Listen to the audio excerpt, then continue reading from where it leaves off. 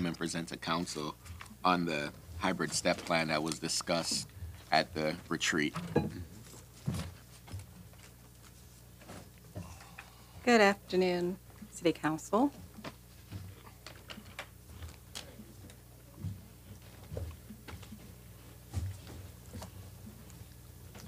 All right. During the City Council retreat on March 9th, Siegel Consulting presented several options to implement the market salary survey, including 3 options with an open pay range system like we currently have today. The lowest cost option was $1.5 million, and it simply ensured that employees receiving a market adjustment were placed at least at the minimum of their new pay range assignment. There was a $6.25 million option, which provided a 5 or 10% pay increase for employees who were moving 1 or more pay ranges. So it was a 5% increase for one range, a 10% increase for 2 or more pay ranges. And then there was a $20 million option, which also provided the 5 or 10% pay increases, but it also maintained the employees at their current point in their pay range assignment. So for example, if they're currently at the pay range midpoint, when they move to their new pay range assignment, they would also remain at their pay range midpoint. That was the highest cost option. The consultant also provided a step plan option, and this was a step plan for all employees in the workforce, and it was based on the number of years they've been in their position. But more work needed to be done on that. They gave us a cost of $19 million, knowing that that work was incomplete and there was more that we needed to do. So City Council discussed this at the retreat, and after their discussion, they asked us to bring forth a hybrid option that would include some employees being on the step plan and retaining other employees on an open range system. So the hybrid option recommended by the consultant included a step plan for all of our sworn public safety employees, including the management in public safety. It would include all general pay plan employees. Our general pay plan employees are those that are eligible for overtime in accordance with the Fair Labor Standards Act. And it would include employees on our administrative pay plan up to pay range 12. Administrative pay plan are those that are exempt from the overtime requirements. On the open range plan, we would retain the higher level professional positions such as our engineers or IT professionals or certain clinicians. We would also have our management staff and our executive staff. So all of those would continue to be on an open range system.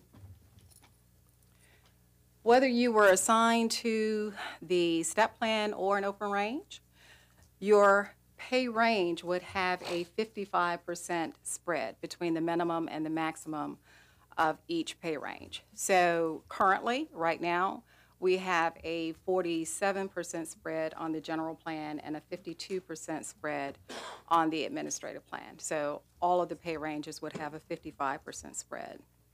And salary increases resulting from the market adjustments would be capped at 10% for all positions. With the exception of executives, we would cap those at 5%.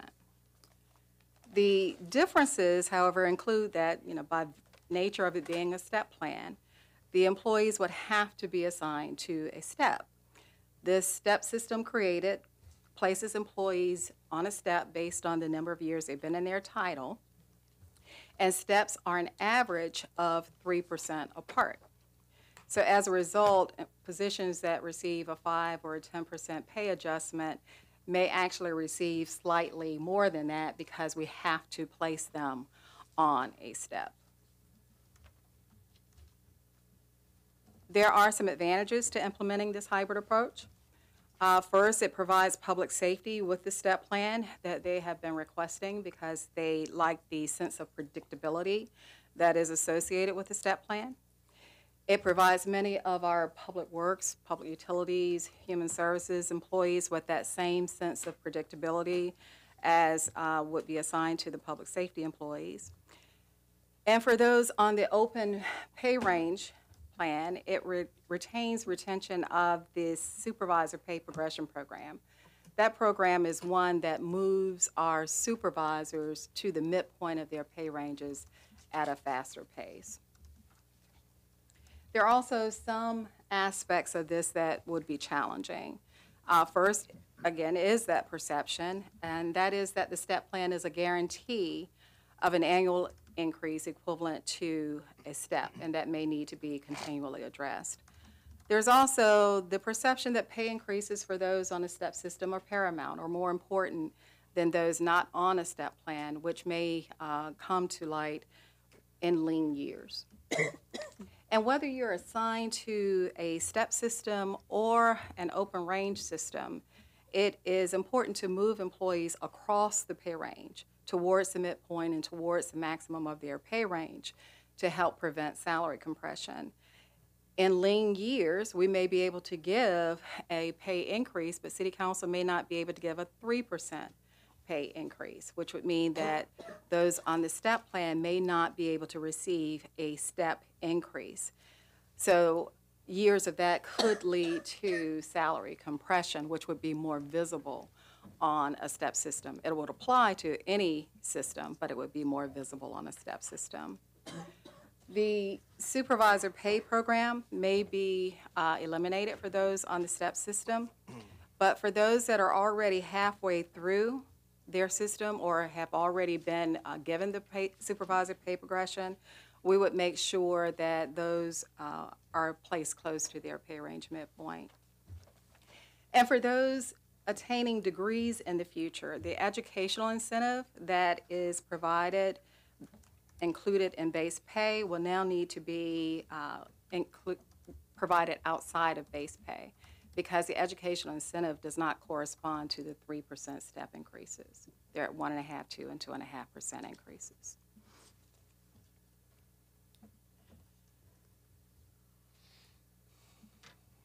Implementation of the hybrid option will result in a range of compensation adjustments for employees. Most employees would receive a pay increase, but close to 58% will receive less than a 5% increase. And approximately 27% of the workforce will realize less than $1,000 in increase. And so to put that in perspective, based on the average salary of our employees, a $1,000 increase would be about 1.7%. It would cost us close to $22.3 million to implement this hybrid option. Now, we could modify the hybrid option to ensure that all employees receive at least a 5% pay increase. And it could be modified by providing a general increase of up to 5%. This would only apply to those employees who would not receive a 5% through implementation of the market and placement on a STEP. And this would increase the cost to $31 million. Combined. Yes. Combined. Total. Yes. Salary and benefits, correct? Correct. Okay, thank you.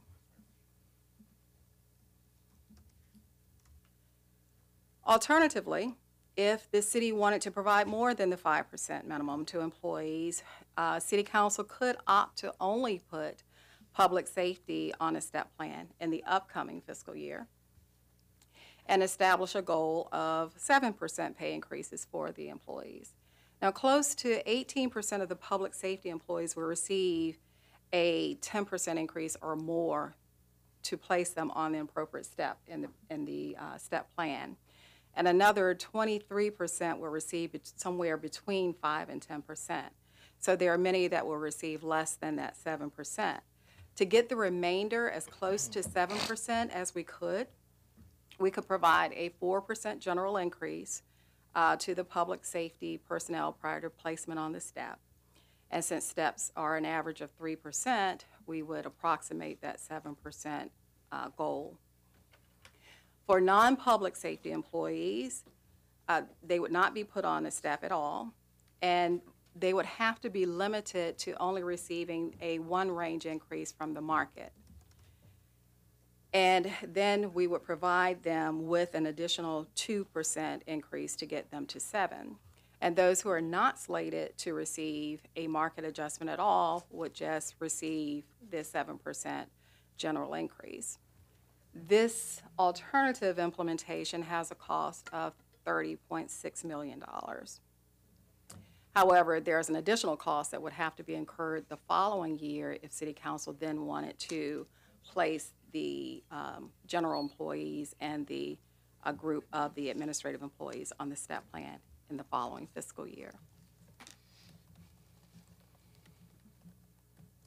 For sworn public safety, after receiving that 4% general increase, depending on how close they are to their STEP, they could realize less than 7%.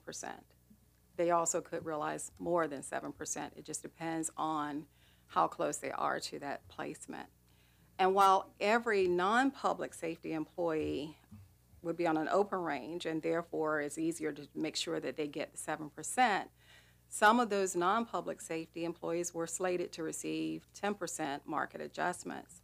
So using this approach, they would not receive their full market adjustment, which means that they could still be behind in the market and they would have received more under the STEP system. And additionally, as I've noted, we would need to have funding the following fiscal year if we wanted to then put them on a STEP. So just a couple of other things I wanted to point out. One is that the STEP plan was created with placing employees on a STEP based on the number of years they've been in their title. We have received requests from some of the public safety leads, as well as some outside of public safety, to use years of service instead. So what this would mean, for example, if someone has been with the city for, let's say, 15 years, using the 16-step system, they would almost be topped out, regardless of how many years they have been in their current title. So the cost for implementation of a year's service plan would be higher. So based on, for example, the hybrid plan that I mentioned earlier with a $22.3 million cost using years in title, if we change that to years of service, we would approach closer to a $30 million cost. And we'll try to include more examples of that in an upcoming Friday package. The other point I wanted to mention is that if we implement a STEP system of any sort, we will need time to implement the system. So once City Council makes a decision, and we would mean Human Resources and our IT department, we would need time to go through the data, check for accuracy, make sure that we are ready to implement the system. We think that after your decision, we would need another 8 weeks to make sure that we are ready. So this could make us implement after July 1.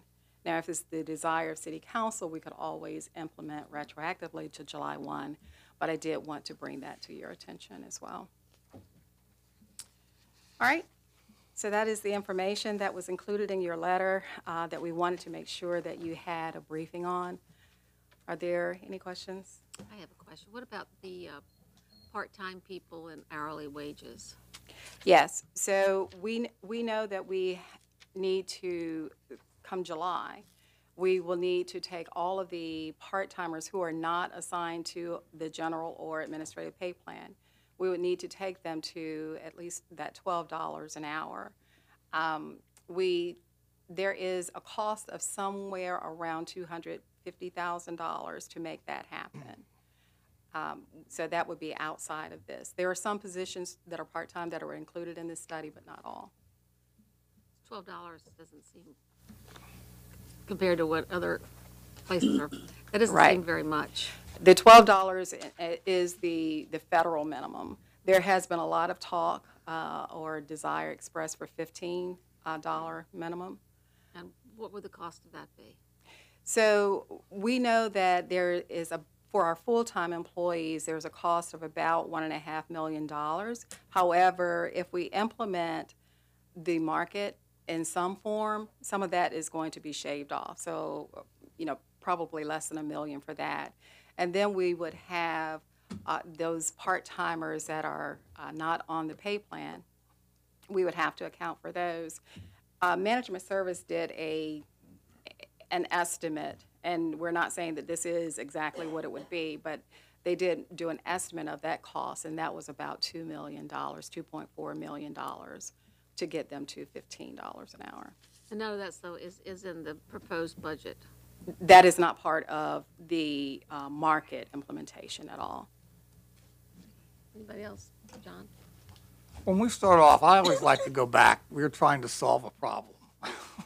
So that's why we did the market survey, to find out where we were not paying in the market. That was where we started. It seems like we've moved off on all the options here from addressing that issue first and foremost, because that's why we did the study, to find out where we weren't competitive or weren't as competitive as we wanted to be.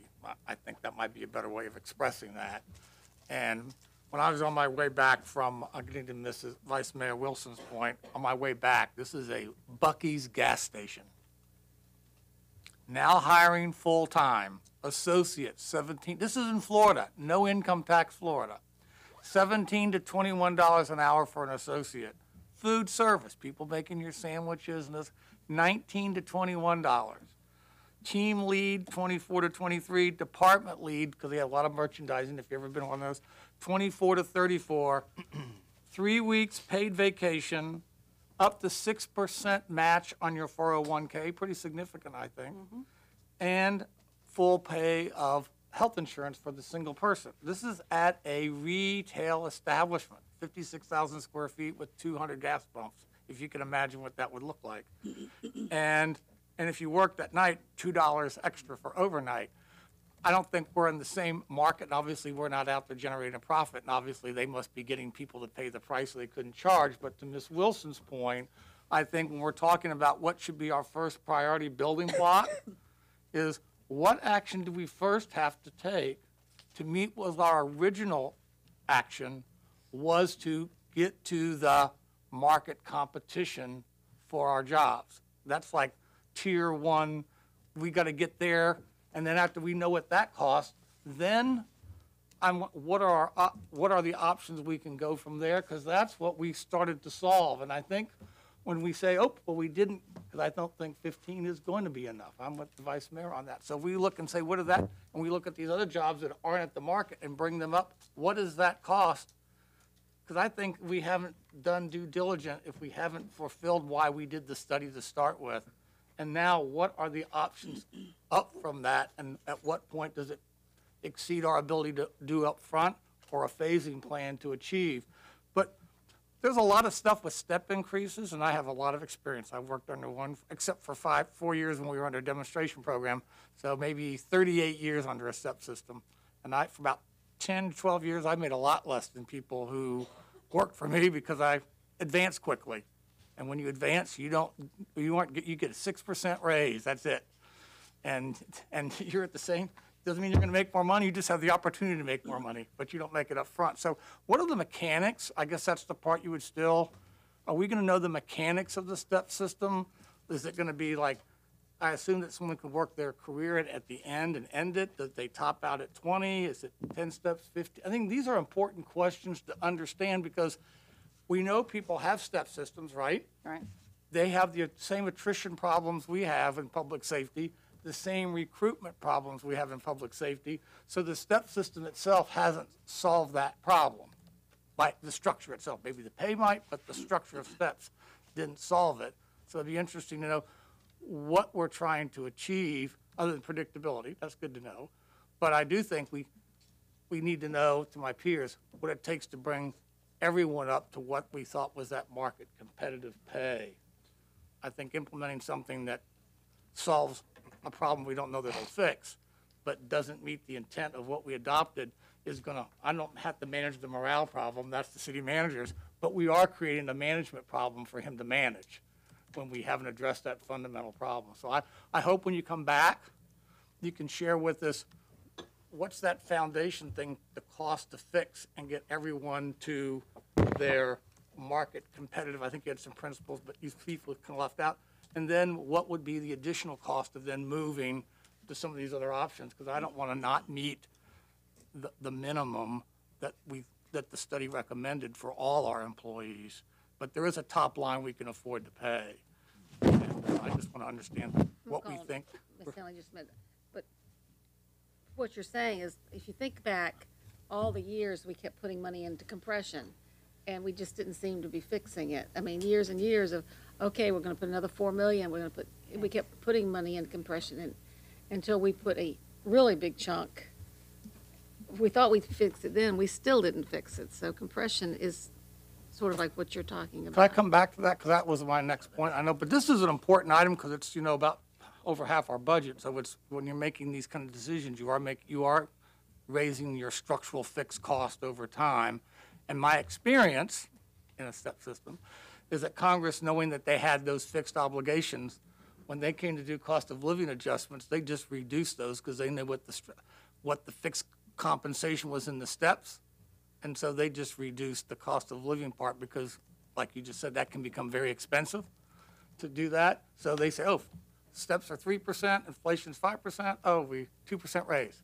I mean, because they knew the agencies, but the pressure is to get the 3% in the steps, plus they want the 5% cost of living. And so you have to understand the behavior patterns that systems incentivize, and are you prepared to deal with that? And probably the managers probably worked in places that had those, and other places you've seen it. And I think that's part maybe the budget people can tell us is, when you buy into any change, I don't care if it's open range or whatever it is, you're buying into some fixed structural cost, and you have to know, does your labor grow faster than revenue over time?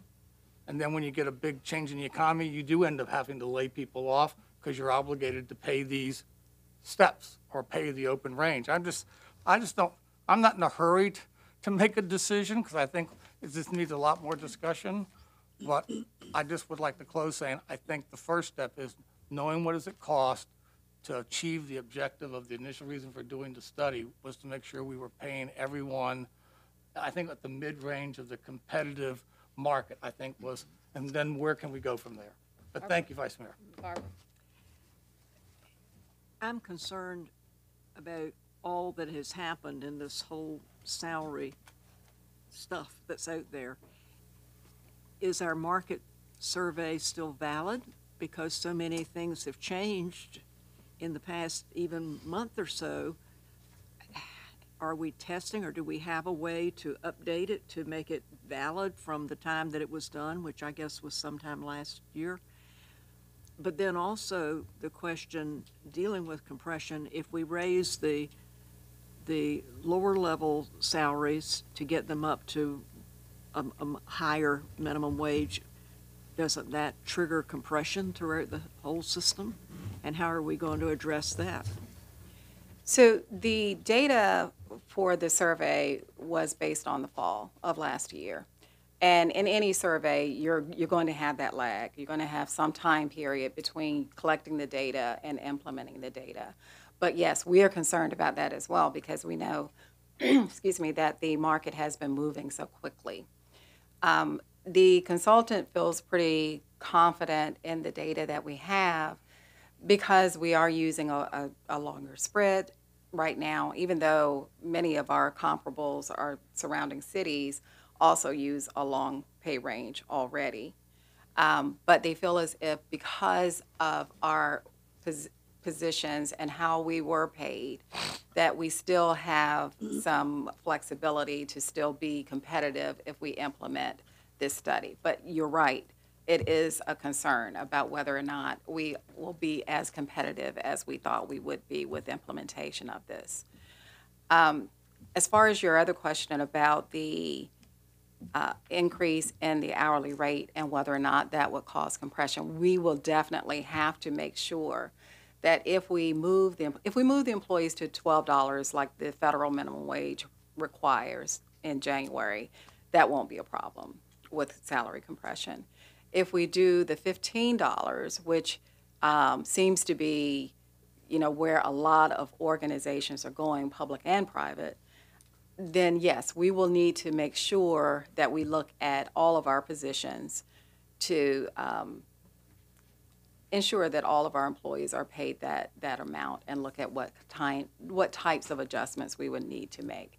Probably would not need to make a monumental amount, but we will have to make some adjustments based on the 15. Did you factor that into that estimate that you gave us of what it would cost, or is that still in addition? There would be slightly more in addition to that. Ms. Wooten? Good afternoon, Mrs. Hilliard, and thank you for your presentation on this very important program. Certainly. I know a lot of staff, including public safety and regular staff, are looking for us to do the right thing. And for many years, there are some departments who really feel like they have been not compensated fairly. And so this is going to be a really big step for us. But I think we also have to look at the history of staff and how they've been compensated. I think that's going to be very important, especially during these times. Councilmember Moss highlighted a very important part here concerning that example with the gas station. We're no longer in competition with other municipalities. We're in competition with everybody. And when you have that kind of fierce competition, you don't step up to the plate, we're going to have some issues. We already are talking about this great, I don't know, they call it the great, not the Great Recession, but people are leaving in droves. Great resignation. Yeah, they're leaving in droves, and it's problematic. But I understand. They have good reason. There are a lot of concerns that haven't been addressed, benefits, compensation, and so they're looking for some relief and leadership from this body. But I would also like to mention, in terms of Chesapeake, I know Chesapeake has a STEP program. Suffolk has a STEP program. I'm interested in knowing how they have implemented their program and how they've been able to do it in a successful manner. So I want to find out how they've been able to do so, and what can we learn from them. Is there a way we can get that information? Because it's, as was mentioned, there are other municipalities already doing it. So how do we do it, and how do we do it successfully? So I would like to get some information on that. And if we don't know how, I'd like to kind of follow up on that and find out how we can do that comparison and see how it's already been done, and then see how we can do it successfully. Yes, we're aware that Chesapeake is implementing. We are aware that Chesterfield is implementing, or Chesterfield implemented this past year. We have been in contact with some of them, and we are continuing those conversations to just have some lessons learned, as you said, so that we don't enter into this territory blind. So yes, we're engaged in those conversations, and we'll be glad to provide you with some of the information that we find out. Sure, I would like to see that, and I think it's important for this body to also see that as well, that it can be done successfully, and we should be looking at that information. John?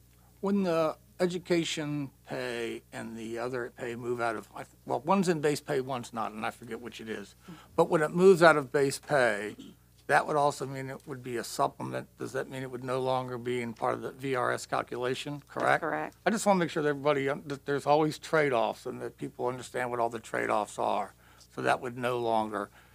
And since STEP systems haven't really addressed for anybody attrition or recruiting problems anywhere, so if we still were dealing with that, then issues like longevity pay is the one that's in the base, right? And educational incentive pay is not, Well, correct? educational incentive right now is in the base. But but- would come out of the base under STEP, that's fine. But longevity pay would still be in the base salary, right?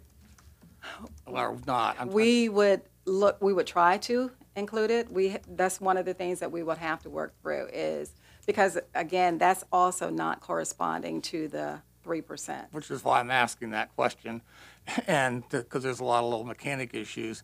And then I just want to make sure that whatever system we adopt, Mr. City Manager, that because I don't think this is going to solve until the attitude of the country as a whole changes about law enforcement. I think retention and law enforcement recruitment is going to remain a tough job, personally. I don't think that's going to ease off anytime soon. But if we went to retention pay, that would be a pay supplement as well, correct? More So than we- likely, yes. Like a signing bonus. Signing The bonuses. military's been offering up to 50K for specialties as enlisted. You know, if you're 18 years old, that's a lot of money. But I'm just trying to make sure that it's compatible with that. So, because we still have the issue of keeping people on board, which is STEP hasn't done anywhere else, but also building up our staffing, and the STEP plan by itself doesn't fill that problem. It doesn't respond or answer that problem. And Virginia, I think longevity is already implemented. Yes, Yeah. that's already been done. Yeah, there's a one-time. But thing. I think he's referring to the professional development, yes. But thank you, Mr. City Manager. Okay. Thank you, Vice Mayor. All right, thank you. Anybody else? Thank you for a really informative, important presentation. Certainly. All right, thank you. Yeah.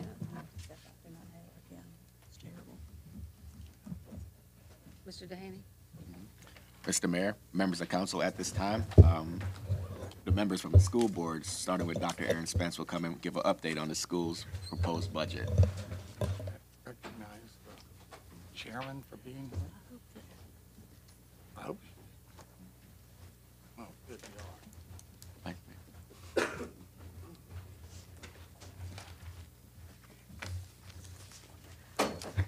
Good afternoon, all.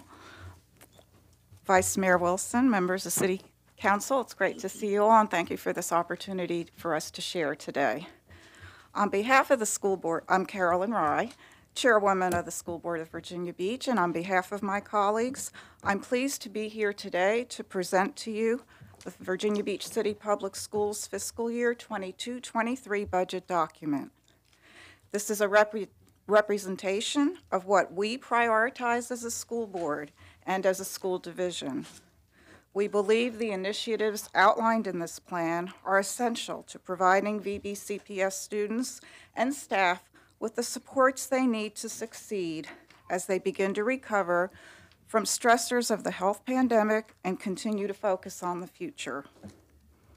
Our proposed spending plan includes a well-earned and necessary compensation boost for our employees. In addition to the combined 5% cost of living and step increase, this document provides for an increased allowance for those employees with advanced degrees and a reclassification of teacher assistants and security assistants to a higher pay grade, while offering allowances for those with bachelor's degrees. Further, a division investment of roughly $8.5 million in employee health care premium subsidies is expected to generate up to a 40% decrease or more in employee contribution rates, representing significant cost savings. In total, $49 million in this budget is allocated to additional compensation funding. We had every reason at the time this budget was approved by the school board to believe that these strategies would make us more competitive in the Hampton Roads market, and we remain convinced of the prudence of addressing these long-term unmet needs. That said, new information with respect to salary raises in our surrounding school divisions that will impact our ability to compete from a recruitment and retention standpoint will be shared later in this presentation. This proposed budget also includes funding for additional supports for our English learner and special education populations and the Environmental Studies program at the Brock Center. For the first time in more than a decade, this year's Capital Improvement Program, otherwise known as CIP, provides an opportunity to make more aggressive gains in our modernization and replacement program, ensuring that every student and staff member is in an environment healthy, safe, and conducive to teaching and learning. To that end, the proposed CIP fully funds a new Princess Anne High School and a new B.F. Williams Bayside 6th grade campus replacement, and significantly increases funding for the replacement of Bayside High School. the construction of the classroom addition at Lynn Haven Middle School, which supports the Achievable Dream Academy secondary school program, is funded and underway with a planned 2023 opening. So in closing, even under the extraordinary circumstances of the past school year, I'm so proud to report that our schools have thrived. For example, for the 12th consecutive year, we reached a record on-time graduation rate while continuing to lower the dropout rate. In the first state assessments administered in 2 years by the Virginia Department of Education, our students tested better than those in many local divisions and bested the statewide average. Rosemont Elementary School was one of only 2 schools in Hampton Roads to be recognized by the American School Counselor Association for delivering an exemplary school counseling program. And Windsor Oaks Elementary School was one of only 7 in the entire state of Virginia to be named a 2021 National Blue Ribbon School by the U.S. Department of Education. These accomplishments and so many others are a testament to the great work that goes on in our schools each and every day. I want to personally thank the Mayor and City Council and the Vice Mayor for their ongoing steadfast support of our schools. The board looks forward to continuing our collaboration as we navigate a post-pandemic world and maintain Virginia Beach's renown as a world-class destination for families. And with that, it's my pleasure to introduce our superintendent, Dr. Aaron Spence. Thank you, Chairman Rye. Thank you all, and good afternoon. Good afternoon, Vice Mayor Wilson, members of City Council. So, despite the ongoing challenges that were mentioned of managing education of our future citizens while also keeping them as safe as possible during this health pandemic, we are pleased to present you with a document that reflects and accounts for the resilience and the dedication of our entire staff and a plan to retain them and attract more to join our school division. Something we've learned during the past 2 years is the importance of face-to-face learning, especially for our youngest students, and I'm so proud to note that since the beginning of the 2021-22 school year, we have been able to keep our schools open for instruction 5 days a week. We've worked very closely with the Virginia Department of Health, not only to monitor our layered prevention strategies, but also to track cases of COVID-19 in our buildings and host vaccination clinics in our schools in order to continue to persevere. We know this pandemic has had dramatic impacts on our resources and on our staffs, both instructional and non-instructional, and it's forced, just like you all were just talking about, a focus on our hiring and our retention strategies. But again, we've been able to stay open, and we continue to ensure that our students are loved and cared for, and they feel a deep sense of belonging in our classrooms. And of course, above all else, we've maintained our focus on teaching and learning that meets our highest expectations for students and for ourselves. Our proposed $872.5 million operating budget encompasses the wide range of requirements that it takes to run our schools every day. However, simply moving forward as we have is not enough. We know we have to be more competitive in the job market, not only for educators, but for the support staff who keep our students fed, get them from place to place, and keep them safe within our care. We must plan for and embrace new and better wages if we're going to be able to compete for qualified individuals to fill those positions. Therefore, compensation remains a top priority for the fiscal year 2022-2023 for the school board. Given what our staff members have accomplished in these extraordinary circumstances, we think it's both appropriate and warranted. To keep compensation at the top of our list, we made it a priority to take a careful look at our spending in central office and to ensure we focused on bolstering the programs we have in place rather than focusing on any new initiatives. For the second year in a row, we're recommending a 4.5% increase in cost of living adjustment and a 0.5% step increase for those reaching or below the top of scale for all of our employees. In addition, as you heard a little bit about, as has been recommended by our human resources team, we're also recommending the reclassification of teacher assistants and security assistants to a higher pay grade and providing allowances for those with bachelor's degrees. These decisions are in line with recent actions taken by the board to adjust pay grades for other work groups, including our bus drivers and our custodians. We've also budgeted for increased allowances for those employees with advanced degrees, which is part of a 3-year phase-in that began last year. And because our efforts to secure classroom substitutes during the pandemic with increased pay have proven to be effective, we're also recommending increasing substitute pay from $100 to $115 a day. On top of these pay increases, as was noted earlier, we also thought it was important to make substantial progress on healthcare costs for our employees. We know healthcare costs in our division are currently higher than we'd like them to be and cause us to be ranked amongst the lowest in the 7 cities in terms of our competitiveness for healthcare premiums for our employees. Lowered healthcare costs will make us more competitive in recruitment and retention and will allow us to make substantial gains in those rankings amongst the other school divisions in Hampton Roads.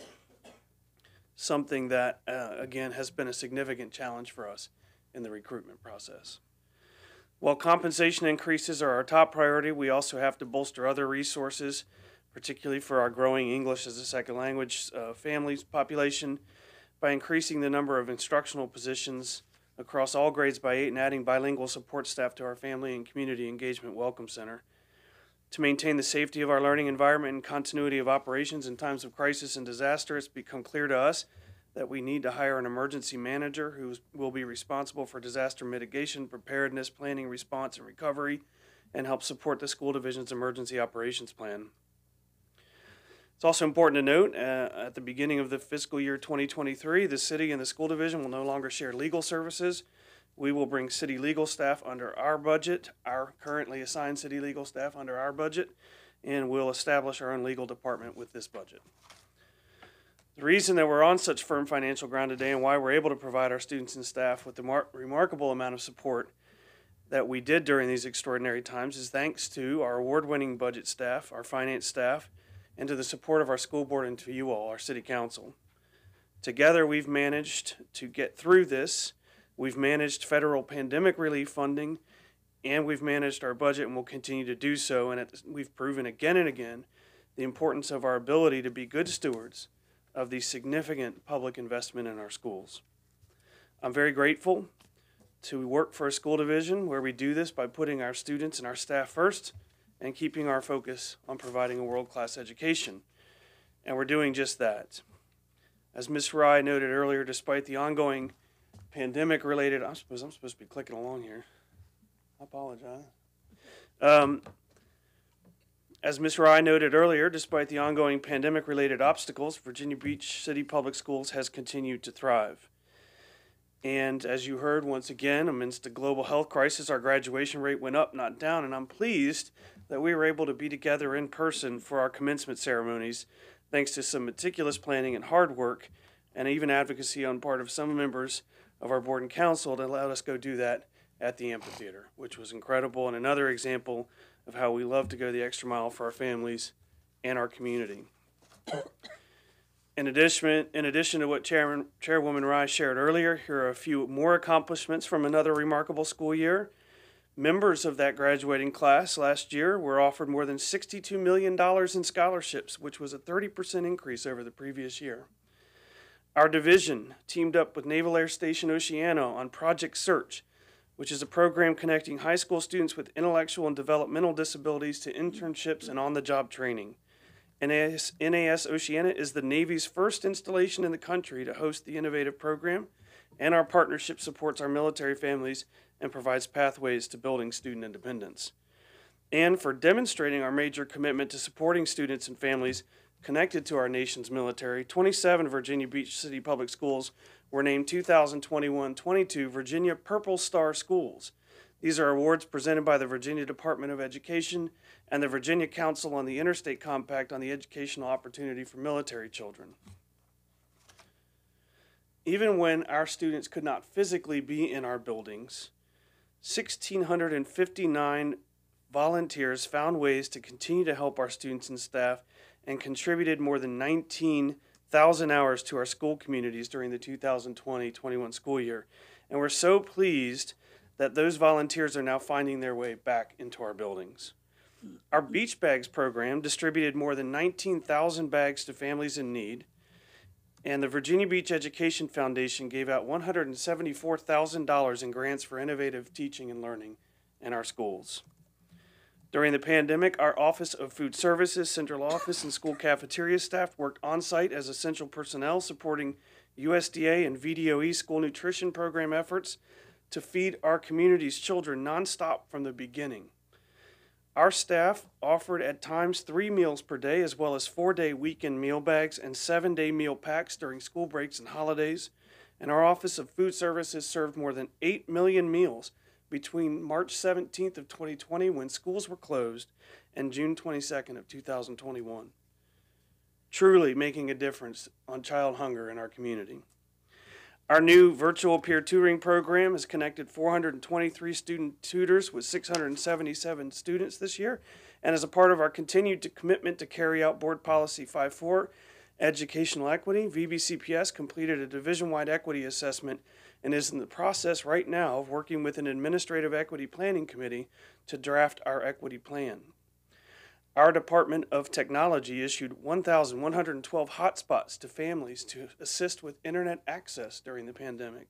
And for 12 consecutive years, something we're very proud of, we've been named one of the best communities for music education by the National Association of Music Merchants Foundation for our outstanding commitment to the arts here in Virginia Beach. It's important to note that less than 5% of school districts across the nation earn this prestigious award, and Virginia Beach has earned it for 12 consecutive years. In addition to our operating budget, we of course recognize the need for ongoing capital improvements across the division, which is another part of our commitment to ensure that every student and staff member is in an environment that is healthy, safe, and conducive for teaching and learning. This capital improvement program funds the maintenance of nearly 11 million square feet of space by investing in our existing infrastructure through projects such as re-roofing, making HVAC improvements, and replacing outdated playground equipment. And this capital improvement program that we are submitting to you also fully funds the notable projects described earlier. As you can see, we have been building upon the lessons learned over the past years, bringing every bit of innovation and creativity to bear, but we also know there is a great deal of work ahead. Our students and staff face significant challenges as we come out of the pandemic. These challenges are academic, they are behavioral, they are social, they are emotional, and they are economic. And they will take time, energy, and a commitment of this entire community to address to sustain what we all expect from our public schools. But we are committed to make this work. We will do everything possible to keep the children, teachers, and support staff of Virginia Beach safe in our learning environments and to provide them and their families with the tools needed to thrive and succeed in the next school year. At this time, I'm pleased to turn it over to our Chief Financial Officer, Crystal Pate, who will address the specifics of the budget and the funding mechanisms within the CIP. Thank you, Dr. Spence.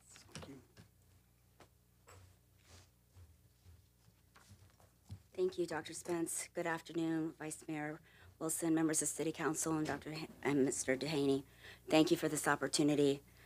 Please note that this proposed budget is based on the prior governor's proposed state budget, which is not adopted. As you know, General Assembly is back in special session, and we could see changes to this existing budget depending on the actions coming out of this session, as well as an amendment to their categorical grants fund due to a significant increase in Title I funding and the award of a large ARP HVAC coronavirus state and local fiscal recovery grant that was received in the latter part of this fiscal year and that will likely end with a carryover greater than the proposed budget contingency budgeted in the categorical grants fund for fiscal year 22-23.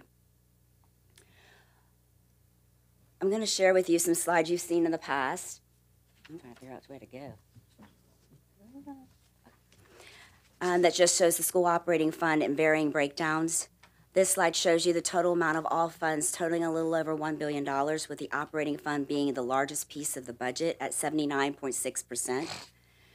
This next slide shows you our revenue sources and related percentages that comprise the school operating fund. As you can see, the local contribution from the city is the largest funding source at 49.7%.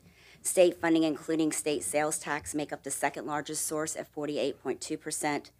The federal source comes in at 1.5%.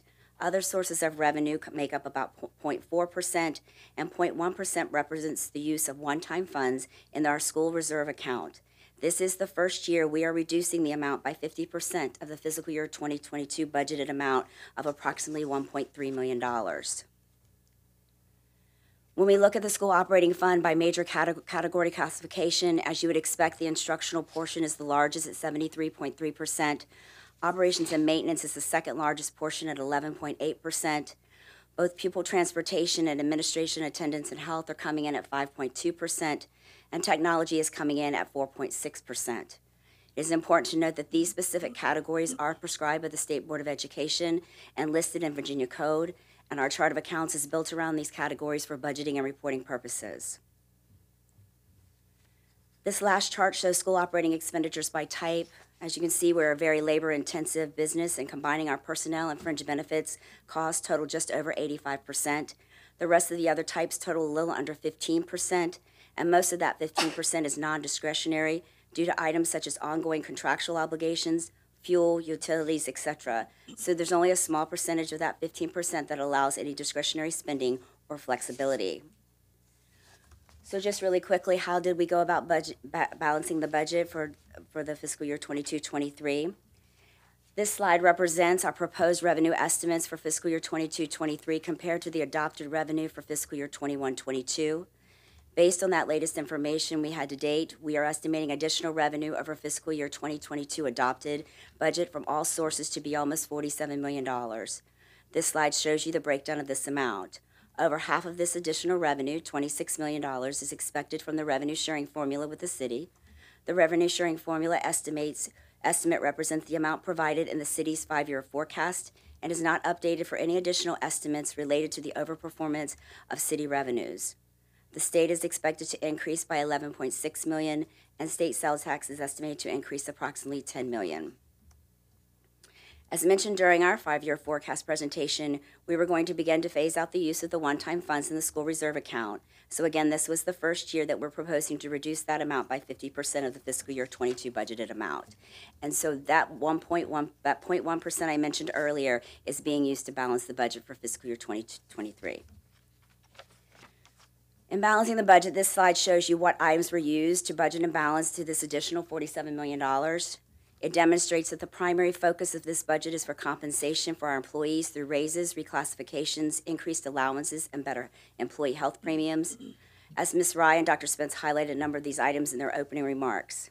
Their largest use of these additional revenues was to use to provide a 5% raise to our employees. Note that the state is providing us some funding to provide this raise to SOQ positions, and based on our composite index, we are to provide a local match for this group of employees, and in turn, we are funding the raise for our non-SOQ positions. There's also a substantial investment we are making to lower the employee health insurance premiums. Working with our third-party consultant, it was determined with an investment of approximately $8.5 million, we can expect to see a decrease in employees' health premiums in the range of 40 to 50% for active employees and retirees. We also work to keep a permanent increase in the substitute rate, going from the old rate of $100 a day to $115 a day in an effort to continue to recruit substitutes. As mentioned, we are bolstering our resources for our English language learners, families, so you can see the funding listed here for 8 additional ESL teachers and the cost to revise current employee contracts from 10-month to 10-month extended. As Dr. Spence mentioned, we are bringing the legal department into our own house, and that is approximately an additional cost of about $503,000 over and above the amount that we were using to do interdepartmental transfers between the city and the schools. We also began the process of converting our 10-month custodians to 12-month for the latter part of this fiscal year in an effort to recruit and retain staff. You can see the annual cost for this change to continue is estimated at $1.1 million. We have added some funding for technology and system maintenance, such as security software, backup disaster recovery, and computer software like ClassLink for single sign-on access, Let's Talk, a cloud-based administrative communications tool, and Qualtrics, an online survey software. And finally, to balance this proposed budget, we made some baseline adjustments to personnel and fringe benefit line items using current spending levels to establish future funding requirements and realign positions taking into account estimated enrollment. We were also able to do some targeted reductions to non-personnel line items where we believe the budget could be reduced based on expenditure patterns.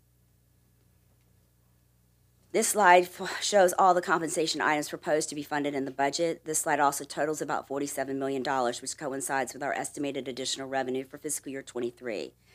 The point here is we've taken all the additional estimated revenue and dedicated to some form of compensation. In addition, we also needed to cut some $8 million in the baseline to balance and fund some non-compensation items that needed to be funded. We wanted to be sure that we made it clear that this was our direction we took and that compensation was our focus. This slide touches on a topic I know the city is dealing with as well, but I would be remiss not to share our situation. Even as our proposed budget includes a 5% raise for our employees, since the release of our proposed budget, several neighboring school districts published their proposed raises, and you can see them here on this slide. Chesapeake Public Schools, one of our main competitors for staffing, came in with a 10% increase for teachers, 14% increase for support staff, and 5% for administrative staff, with a statement from their superintendent that any additional monies they receive will be directed to administrative compensation. You can see other neighboring school districts also came in with raises at or higher than Virginia Beach for teachers and support staff. This puts Virginia Beach City Public Schools at a deficit in attracting and retaining highly qualified teachers and support staff. We are at a critical juncture when it comes to the issue of staffing our schools. The fact that these neighboring districts are able to provide their teachers and support staff with higher raises will likely have a significantly negative impact on our school system in hiring teachers, custodians, cafeteria workers, etc. A lack of sufficient qualified teachers threatens students' ability to learn, and stability in school teacher workforce, such as high turnover and high attrition, negatively affects student achievement and diminishes teacher effectiveness and quality. High teacher turnover consumes economic resources through costs of recruiting and training new teachers that otherwise could be better deployed elsewhere. Just alone, the inability to hire and retain enough teachers to staff our classrooms when school opens to approximately 64,000 students could result in the need to increase our class sizes in order to utilize the teachers we will have on board in the fall. This last item I'm going to share with you surrounds the potential elimination of the grocery tax to localities. As mentioned earlier in the presentation, we still do not have a state budget. Of concern is the action the state will take regarding the 1% allocation locally received by the city via the general fund, which is shared with the schools through the revenue sharing formula. If the General Assembly takes action to eliminate this revenue source, the estimated impact as a loss of revenue is approximately $13.1 million, with the split between city and schools resulting in an estimated loss to the schools of approximately $6.1 million, which for reference closely equates to a 1% raise for our staff. We cannot stress the importance for the schools to be able to adequately fund competitive compensation for fiscal year 2022-23 and in the future in order to continue to attract and retain highly qualified staff. Then I will leave with this. CBS News reported that a survey conducted by Niche.com on the 50 best places to live in America in 2022 among major cities with populations above 100,000, the city of Virginia Beach is new to that 2022 list, and that is in thanks in part to its highly rated public schools. At this time, I turn the presentation over to Jack Freeman. He's our Chief Operations Officer, to go over our CIP information. Can I ask a question before he comes up? I'm just, it relates to CIP, but it deals with compensation. First, I applaud you for putting your discretionary money where you think was most important, but we'll come back to the CIP. I was curious why last February 1st, when you asked for $48 million, $54.9 million back, I mentioned why none of that money went to compensation. I think you could do more than what you've done, and you could fill more of that gap if you didn't accelerate the CIP, but I'll address those questions. But you have assets to use that you didn't use. Thank you, Ms. Bates. Good afternoon. I'm Jack Freeman, Chief Operations Officer. As you all know, Tony Arnold, who's been with us for a very long period of time, he served the school division, the facilities team for Call you Tony, is it okay? 30-plus years. Absolutely not. Nobody else is like Tony. We miss him, but we do have Melissa Ingram with us here this afternoon. She's our new Executive Director for Facilities, so you'll be seeing more of her in the future.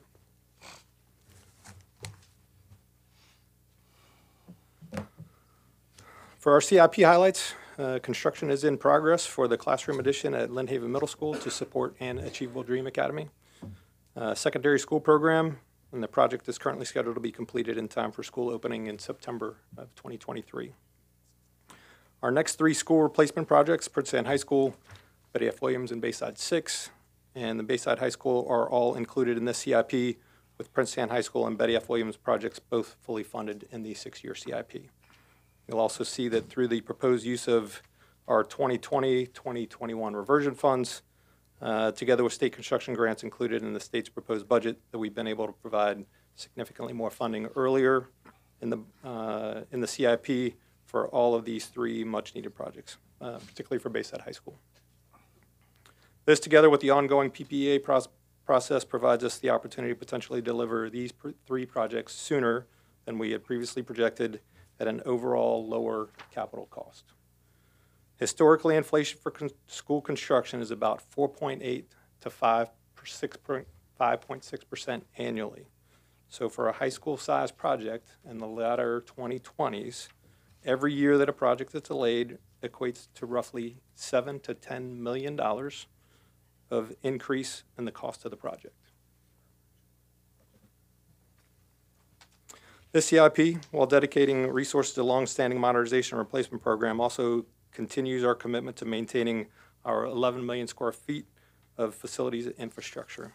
And I'll let you review this slide.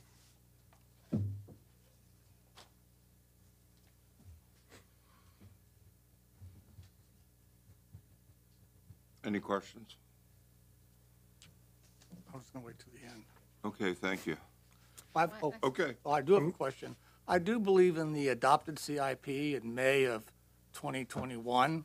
Both Princess Anne High School and Betty F. Williams were fully programmed and fully funded. Is that not correct? That's my CIP shows that I got from the city saying approved. Is that not correct? So if I may, can I continue with the presentation and Oh, I we'll thought take you all the were- questions at the end? Oh, I was just letting you review the slide Oh. before I moved on. I thought you had stopped.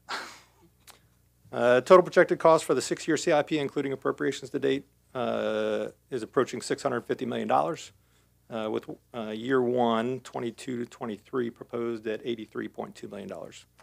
All these amounts are reflective of alternative A of our funding sources.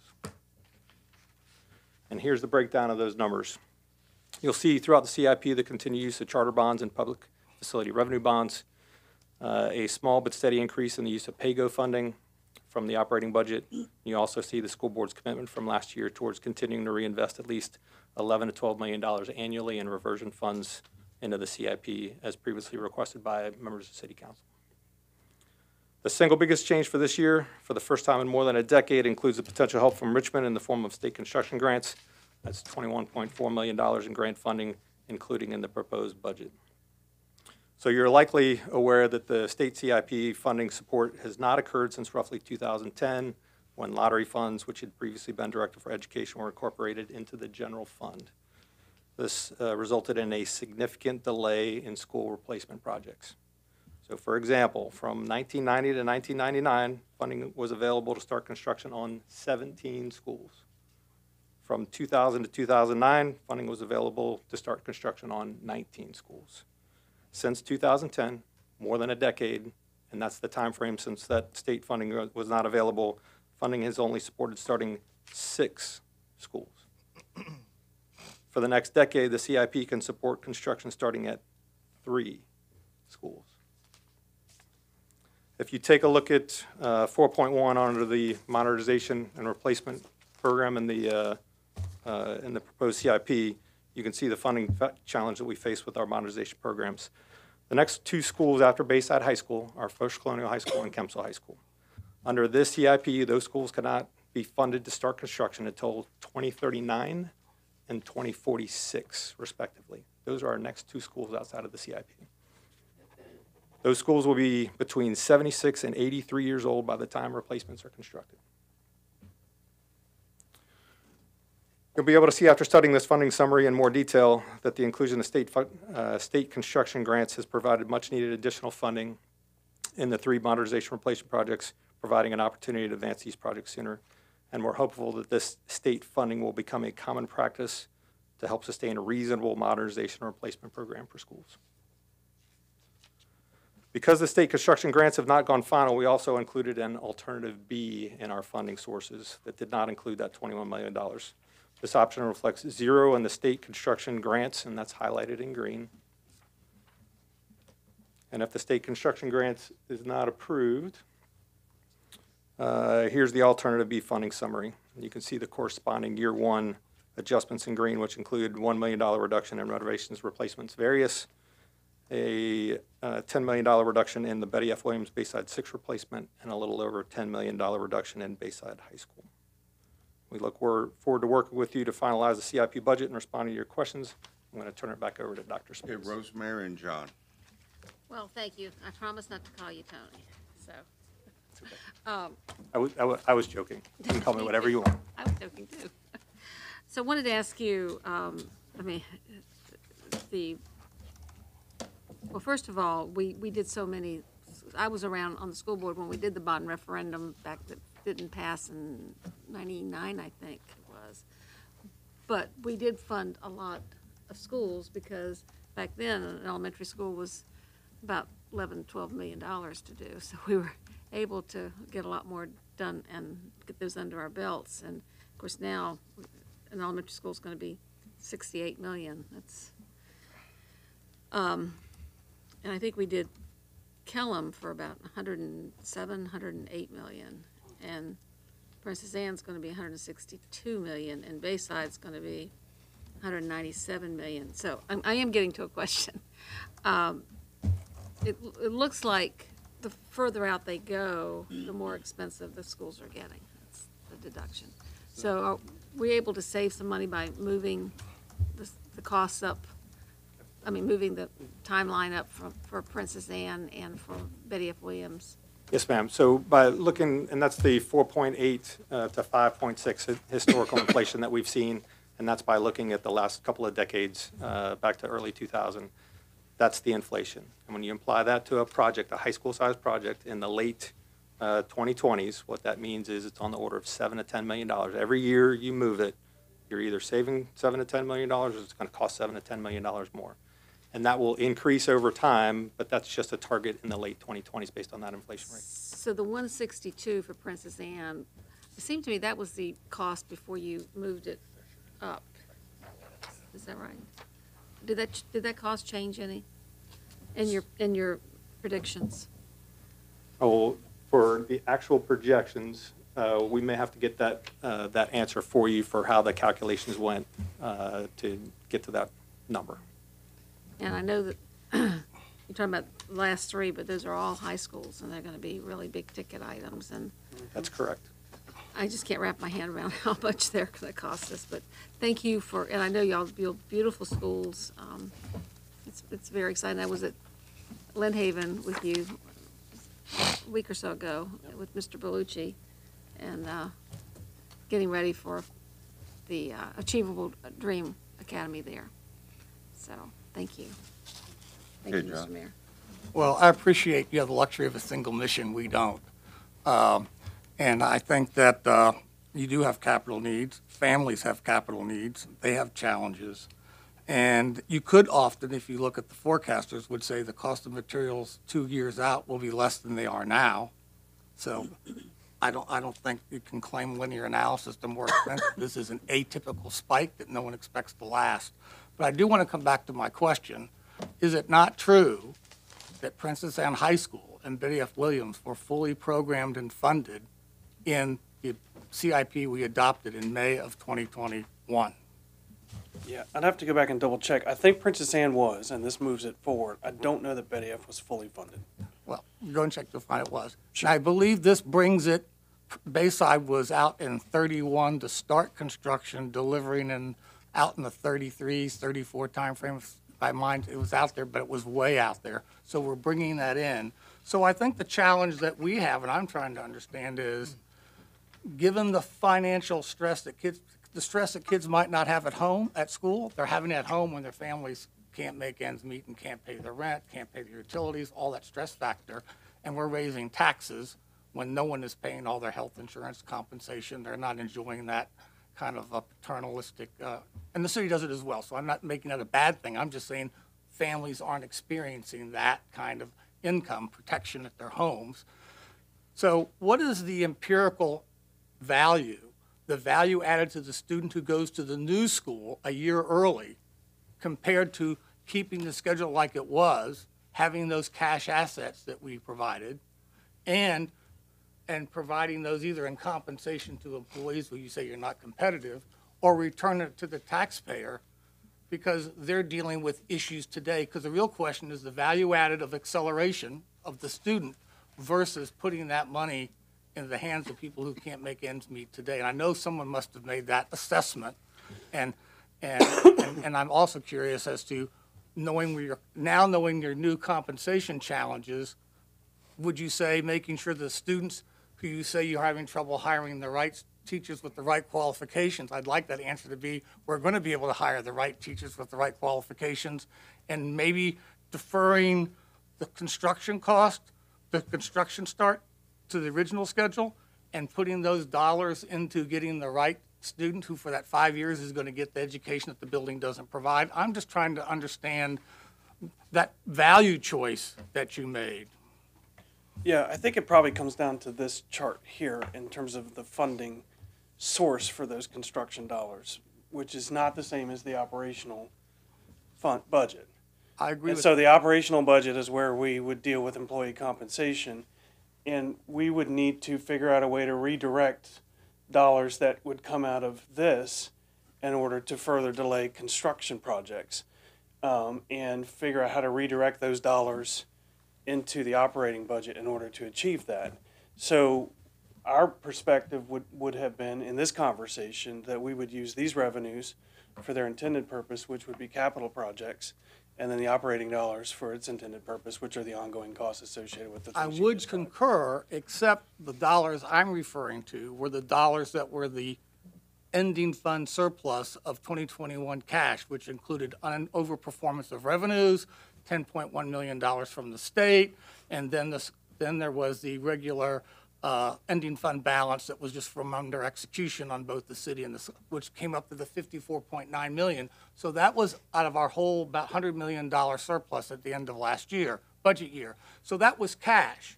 On February 1st, you asked us to deploy that cash to these projects. So that cash could easily, in this budget process, be redeployed because it didn't come from Title I. It was truly fungible dollars.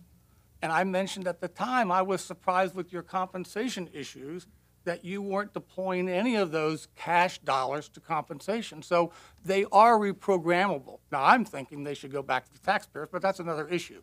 And I don't want to engage you on that. I'm just trying to understand, since those dollars are fungible, and you haven't really started any of that construction, so that other schedule was a valid way of execution, what was the thought process that got you to say, now knowing you have a bigger compensation challenge than you had when you worked at the 5-year forecast, and we both do, and you're telling us that because of it, you are at a risk of not hiring the quality teachers you want, it would seem to me is that would be the first and foremost thing, rather than construction, would be to have the best teacher in the classroom.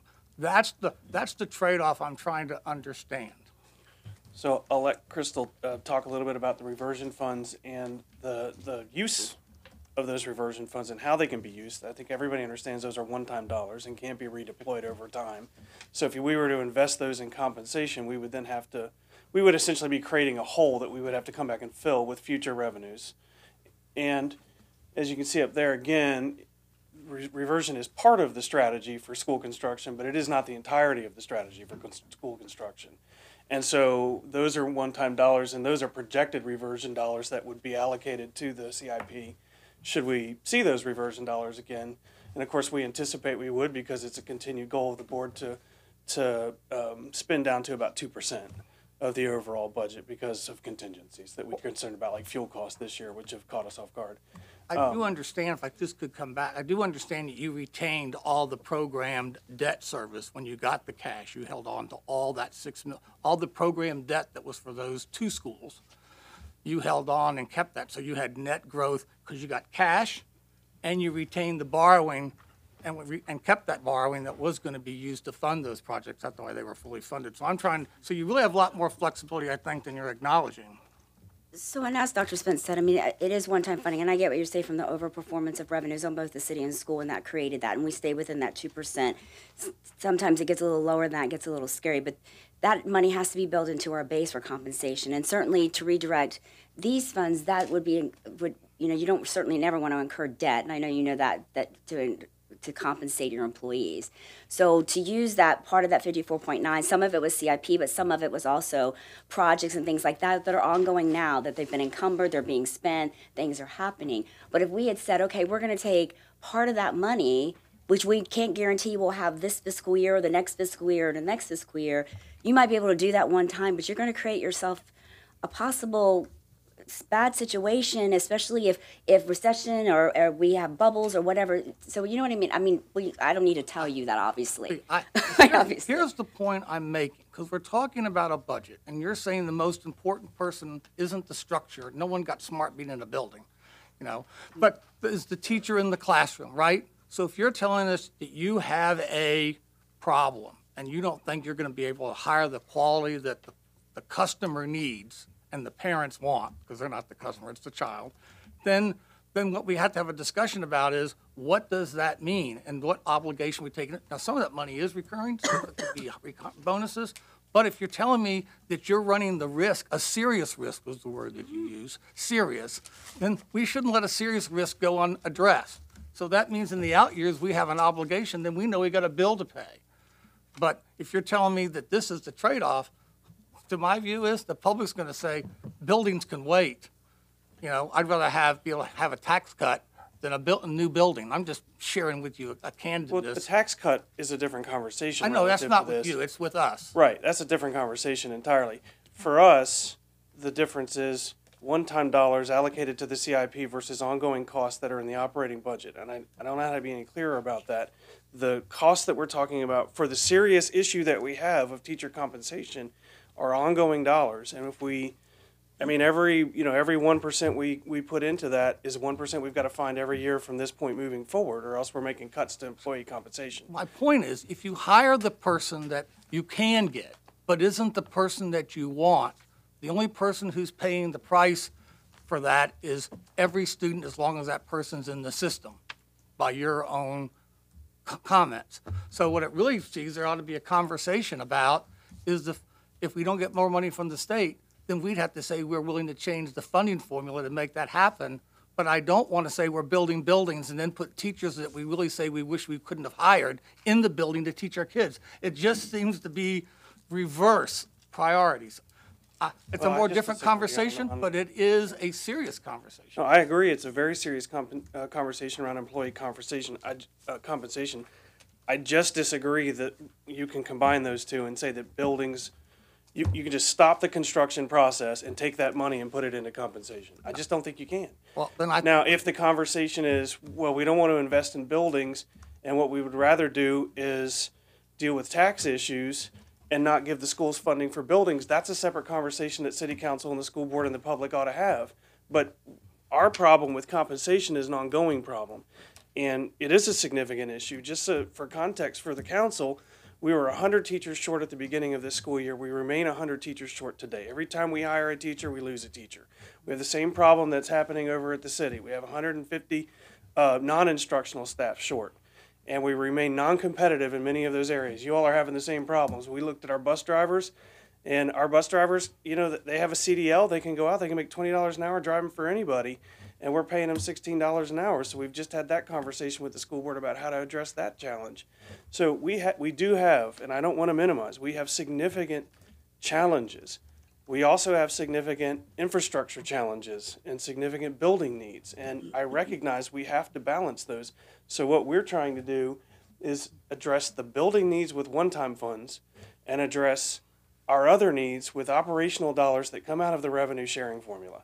And I think that that's the one we want to keep looking at. And I would welcome a conversation about adjusting the revenue sharing formula if it's going to help us, but you all have the same problem, and what we've got to figure out is how to grow more revenue for all of us and continue to maintain our focus on that revenue sharing formula and making sure that the money that comes in is well spent, and in our case, that it is prioritized for compensation, which was the focus of this presentation. Our real challenge is the taxpayers can't afford the bill we're giving them. But Well, I understand, and of course, we're very proud of the public schools, and I think our community is very proud of the public schools, and I think if you ask them, then they'd be willing to support our teachers and understand the challenges we're facing. Okay, thank you. That was a good conversation. Anybody else? Excuse me. Okay. Okay, thank you. Thank you. Okay, moving on. Mr. Mayor, members of council, at this time, David Trimmer, our Director of Agriculture, will present on the proposed budget for his department.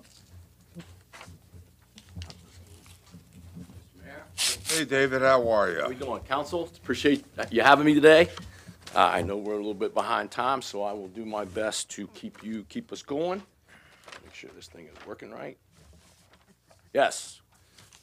Again, I'm David Trimmer, Agriculture Director. I've been here since 2008, and we have 9 FTEs that encompasses 4 departments, and you guys are familiar with them: the Director's Office, the Agriculture Reserve Program Office, Farmers Market, and our Virginia Cooperative Extension Office. We have 9 FTEs, but in the Virginia Cooperative Extension, we have an additional 8 staff. We have 5 agents, and we're familiar with them: the horticulture agent, the 4-H agent, the ag agent, and the unit coordinator, who's also the financial agent, and we have a training agent. And then we have 3 program assistants. They work in areas of SNAP Ed, a lot of federal programs, a lot of state programs related to older citizens that are below an income level, children that are below an income level, and a combination of the two. A lot of times it's grandparents running the family. My next chart, oops, I'm sorry. Blew that. Okay. Gives you the programmatic budget, just gives you a pie chart. The one I'll point out there is the 990. That is the Stormwater General Government Capital Project. We use that money that is used by Public Works down south to work on our canals and ditches. We spend Mrs. Henley and Public Works team, and including myself, spend a lot of time working on drainage, working on ditch. We were down there last week on 3 different projects. We have a great relationship, and our Public Works team, along with the contractors, do a great job. The operating budget is basically the 4 departments I told you about. We're asking for $40,392. The operating budget that you see, the proposed 987, does not reflect the income that we derive from the farmers market, which is about 30%. So that would offset what we're asking for throughout the year. So in essence, our budget is $297,000 and change. It's been that way through the years, and my personal goal is make sure we have our revenues exceed what the market costs to run, and we've done a good job, an excellent job, that since at least 2008. I am going to go to the next one. This is the overhead, the operating budget for ARP. It shows the 990 that was proposed several years ago, and we are looking at the 13.122 million down. That's almost a $7 million increase. And my next, I won't read to you. I know we don't care to be, that's not important to be read, but the 134 on the economic development side, that is 2020. We have finalized just last week the 2021 number. It is $170 million for there. The big increase is related to the commodities market, which we're well aware of. Our yields are up by our farmers in commodities, our corn, wheat, and soybean. Our yields are better, and the price was a lot better. So when all, kind of the home run scenario, and we've all seen that in the past because we know what the grain farmers. We also know that we had a pretty good spike in equine, a lot of money being spent on the horse farms, and that includes expenses. With the big one on West Landing Road is doing a lot of modernization of that facility. A buyer from New York came in. That is in the Ag Reserve Program. There is being nothing done related to housing or anything. This is just all capital improvements on site. Very, very pleasing to see.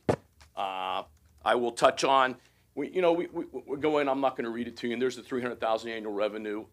There's a lot of things that go on. We rely on a lot of volunteers. We got 9 employees, basically. So we rely on a lot of volunteers, whether it's the Master Garden Program, the 4-H, the Ag Educational Program at the RHC, whether it's Camp Millionaire, all our camps. We do pesticide certification. We do well water. And the pesticide certification is businesses, it's city staff, it's homeowners. We do well water testing. We do soil testing programs. We have the kids program at the RHC. A lot of the schools that go on for the farmers, the pre-plant, the post-plant on strawberries, all of them do wonderful things. It is strawberry season. We will be sending this out to all our libraries in hard copy. This is our map of where everything's at as it relates to strawberries. We also post it, so we'll do a news release, And the way we tell everybody what's going on with agriculture is we do a newsletter. The newsletter is done quarterly out front. It's not to tell you what we did do, it's to tell you what's going on as it relates to ag. This goes to the communities, it goes to our libraries, it goes to our citizens. Hopefully you guys all look at it. It's pretty thick. It was a way I came up with in 2000, way back when I was at Smithfield, was a way to communicate with all the multilingual employees I had in the plant. Instead, in this case, we did it to let everybody know what's going on with agriculture. And it kind of sets the bar for this quarter. So with that, I'll close and take any questions. I know it was quick, but I'm a little behind for trying to keep you guys on target. Okay, any questions? I have one question. Mr. Sir. Jones. And you say your yields are better. Are you talking about in terms of product, production, or? Bushel of product. For example, corn was up 24 bushels per acre on average. Soybeans was 8 bushels, and wheat was up 22 bushels. And we know what the wheat market's doing based on the issues going over in Ukraine and Russia and places like that. That trend's probably going to hold strong. We've seen recently what's going on with corn, and we have drought-like conditions out west in our own USA. And ethanol is we're going to increase ethanol production and add that to help offset some of the rising cost on fuel. So that's what I'm referring to. Price-wise, corn's up $1.50 a bushel, $3.31 per bushel increase, and $1.56 on wheat. Is that the last 30 days or last week? Or? That's a survey we did. We just did as part of this. Okay. Yeah. I know it's up big time. Yeah, it's up. Yeah. I mean, just look at the commodity markets. If you want to get speculative, I mean, that's what farmers do anyway. But, I mean, there's people buying and selling commodities, and they aren't even farmers. But, yeah. Comments? Okay, anybody We all else? good? I guess that's good news, huh? Yeah. I mean, in reality, the problem is the input cost is going up. All your input costs, because you got grain drying, so all LP gas, whether it's you guys all know what your costs are doing. You guys know, it was hard finding Roundup. Don't get David started. Oh, yeah, you're right. I'm sorry, sir. Yeah, I'm sorry. Yeah, I apologize. Yeah, thank you. I felt the buzzer, yeah. Will you just show some passion for your job? Oh, man. Mayor, I'm following you, because I know whenever you're around, you drive that passion. Thank y'all. Y'all have a great day. Hey, that was a good response. That was Yeah. diplomatic. Anybody wants to come see me, we'll go down south. All right, thank you. Okay, moving on. Mr. Mayor, members of council, at this time, Director Spinolis will come and give you a presentation on the proposed budget for the aquariums. Hello again. Good afternoon, Mr. Mayor, members of City Council. Thank you for having me to share with you our operating budget for the Virginia Aquarium. As you know, the city is very fortunate to have the Virginia Aquarium Foundation's support of your city aquarium. And in this regard, I'm joined today by our chair, Sal DeBarrow. As I mention each time that I share an item with you, this is your aquarium. And the foundation provides the support to you in terms of funding for our animals, our exhibits, our educational programs, and our research and conservation initiatives.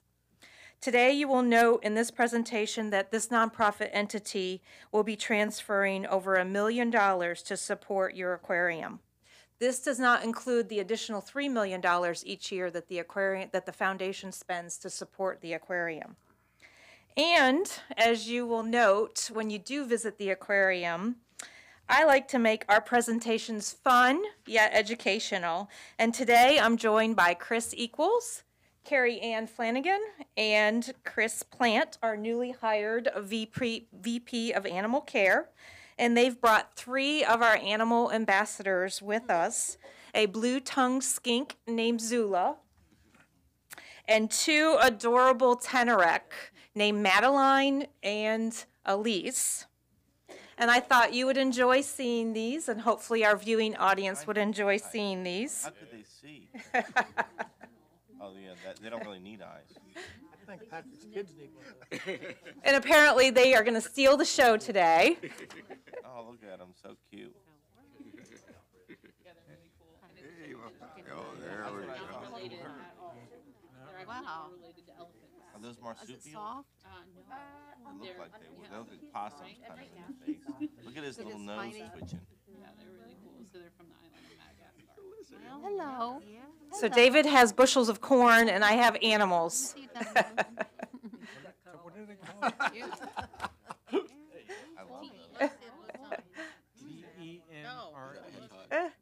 Yeah, thank you for not bringing a crocodile. We did not bring the crocodile, Mayor, but you're welcome to visit our two crocodiles anytime.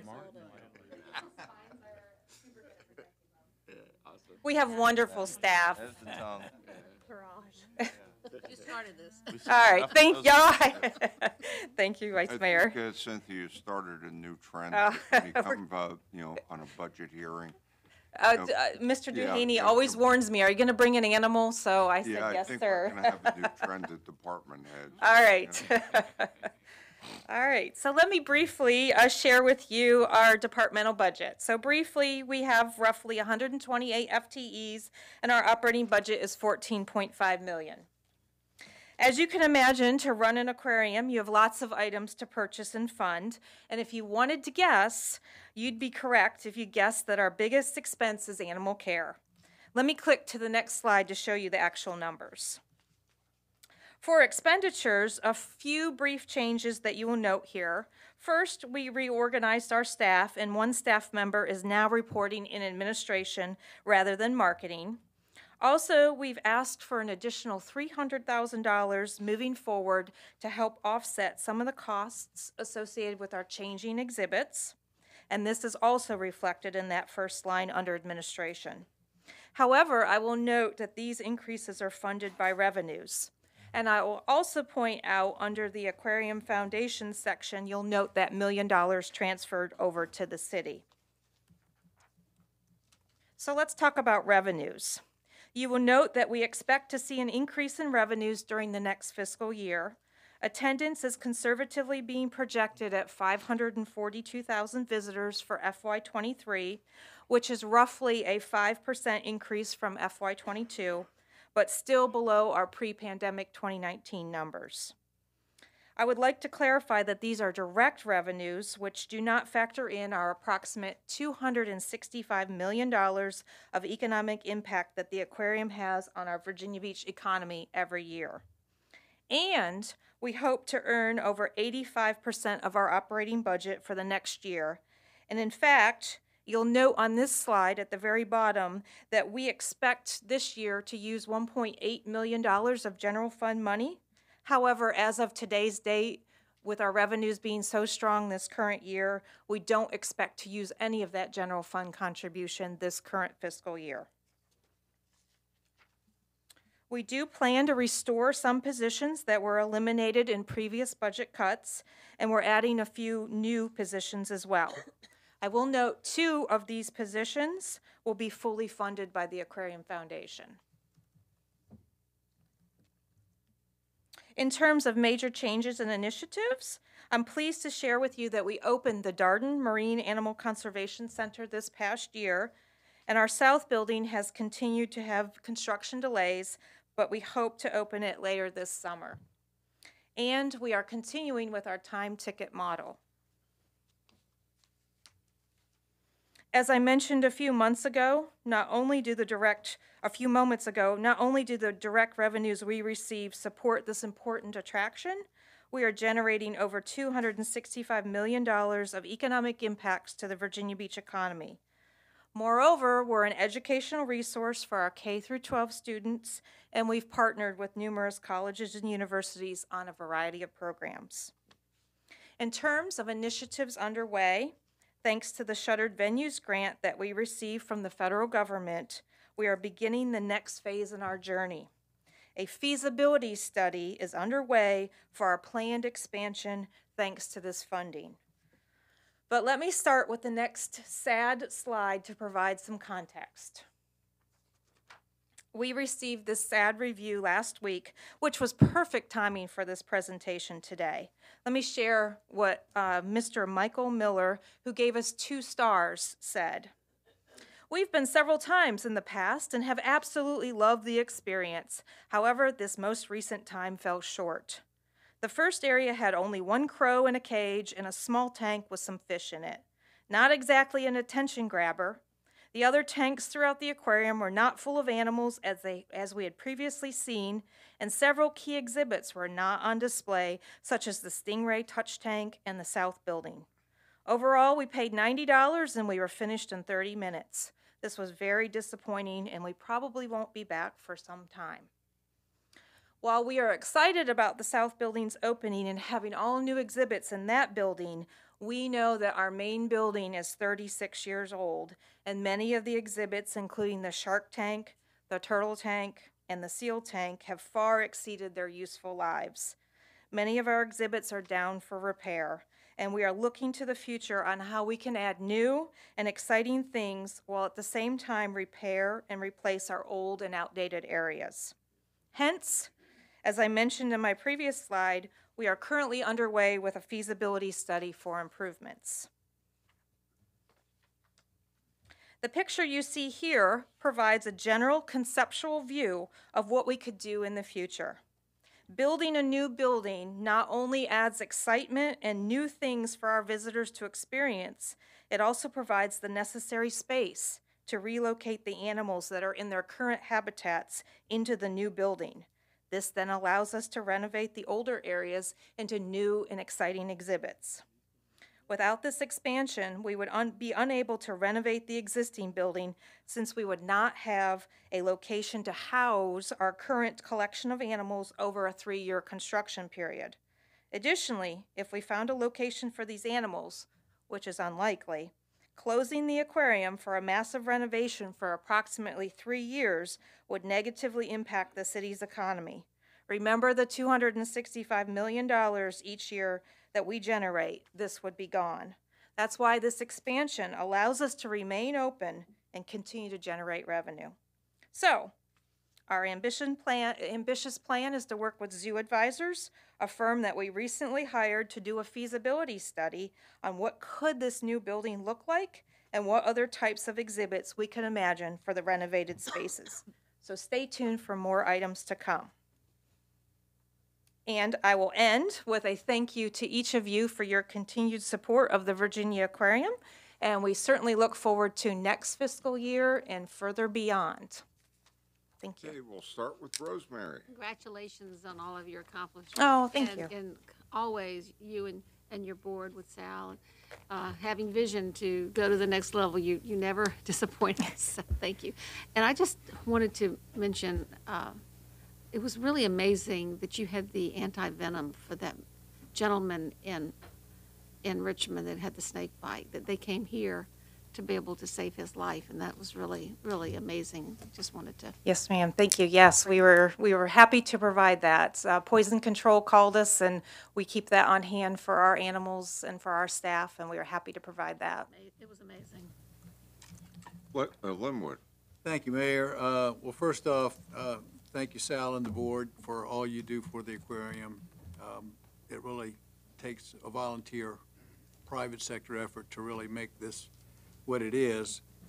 And Cynthia, I would suggest that you get a hold of this Michael Miller, and when we get the South Building open, give him a free pass, because I think he will be so amazed by that he'll be back again and again. I was very amazed when I took the tour, and now we need to move on to the other building. Yes, sir. All right. Yes, sir. Thank you. Okay, Sabrina? Hi, good afternoon. Always good to see you.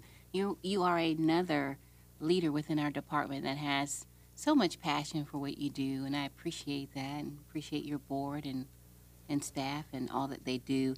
I would just like to highlight the educational piece that the aquarium serves within our city. We just heard a presentation from our superintendent and the chair for public schools, and education is just so invaluable. And we just have to do what we have to do to ensure that we continue the excellence of education in our city. But I would like to say I was very impacted by the tour that I took of that new building that you opened, especially the exhibits that focused on flooding. And one of the guides shared with me that students from public schools come from the city of Virginia Beach, and they actually learn from that exhibit. And there are other areas within the building that host students as well. And so could you elaborate and share on just how important the educational piece is for the Absolutely. aquarium? Sure. So every year, just from K through 12, on non-pandemic years, we have about 50,000 school children that visit the aquarium. And then in addition to that, the foundation funds our outreach programs. So we're actually going out to schools throughout Hampton Roads with animals, going into school systems to share animals as well as STEM education. So that's a very important component for our school system.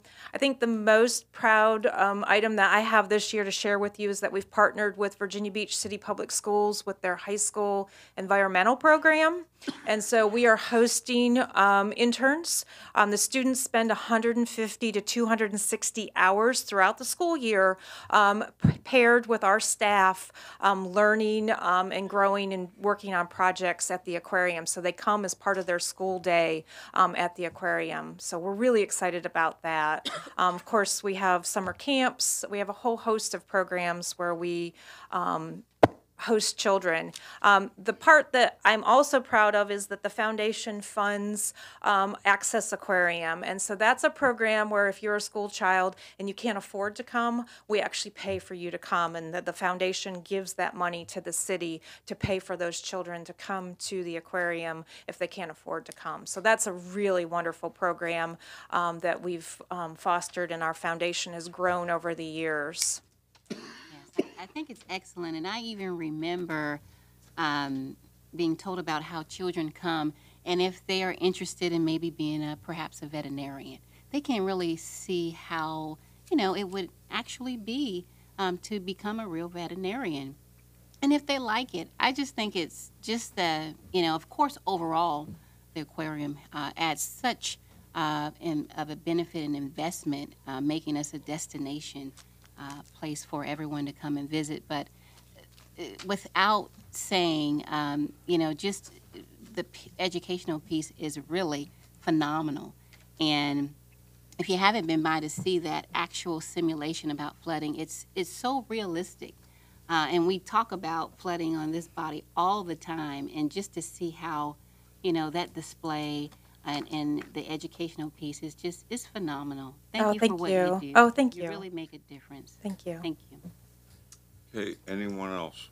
Mr. John? I saw your commercial on YouTube this morning on a finance, with the Komodo dragon in it, which one I'm talking about. Okay. It was very nice. Oh, thank you. Very, very effective.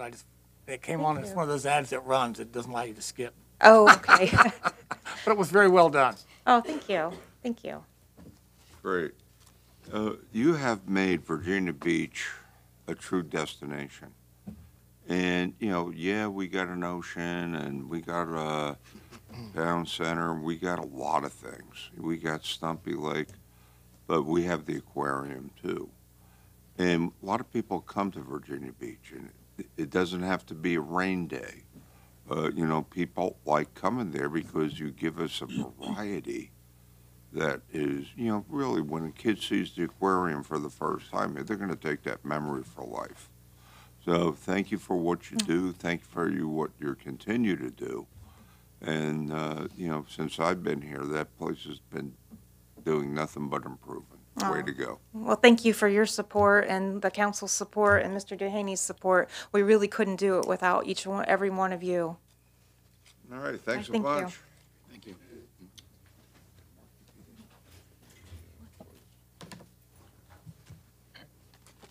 Mr. Mayor? Not that I know of. Yes. All right. Okay. Mr. Mayor, members of council, at this time, Director Eileen Smith from Human Services will present on the proposed budget for Aileen, Human how you Services. doing? Good. How are you? Thank you for having me, everyone, and Mr. Duhaney too. Don't want to forget you. Okay, so I'm going to talk to you a little bit about the Human Services budget this year, and I don't have any animals. I do have some wonderful staff with me, though. Angie Hicks, Denise Henderson, and Dee Bolden in the back there. So I did bring some of my wonderful staff here. We have, in the Department of Human Services, 1,194 city full-time employees. Oh, I'm the clicker person? Okay. Thank you. 1,191 full-time staff in 4 divisions and a $135 million budget. Now, we also have contract staff and part-time staff that we add to this, so we're about 1,500 strong in reality. As you know, we have had some challenges with vacancies this year that we have tried to fill. We have a hiring bonus program, thank you very much for helping to support that has brought in 53 staff. So that's a good number since last October, November when we started the program. But we're still challenged with filling all of these vacancies. And when you're challenged like that, who's picking up the load? Well, it's the staff that are continuing to be there. So we have a lot of staff that are working overtime or actually doing double duty, wearing multiple hats. Everyone in the agency is doing a very big lift right now to make sure that our programs keep running and that our services keep going. And so I do want to say, a big thank you to them today, but also a big thank you to you for providing them with a raise last year and that bonus. It was really appreciated. I heard a lot about that from the staff members, so thank you very much, all of you, for doing that. Okay, and in this slide, I should also mention the 4 divisions, there's 60 programs across 27 locations in the city. So we're huge. We're across a lot of different locations. Okay, the budget for BHDS and administration is about $78 million of this. As you can see in this slide, the developmental services amount of this budget is the biggest. It's 37% at $28 million. Behavioral health is $25 million, 33%. And then the other parts of the budget are a little bit smaller. But we added in the administration part to the BHDS side just for purposes of this slide. That would include my CQI, HR, IT.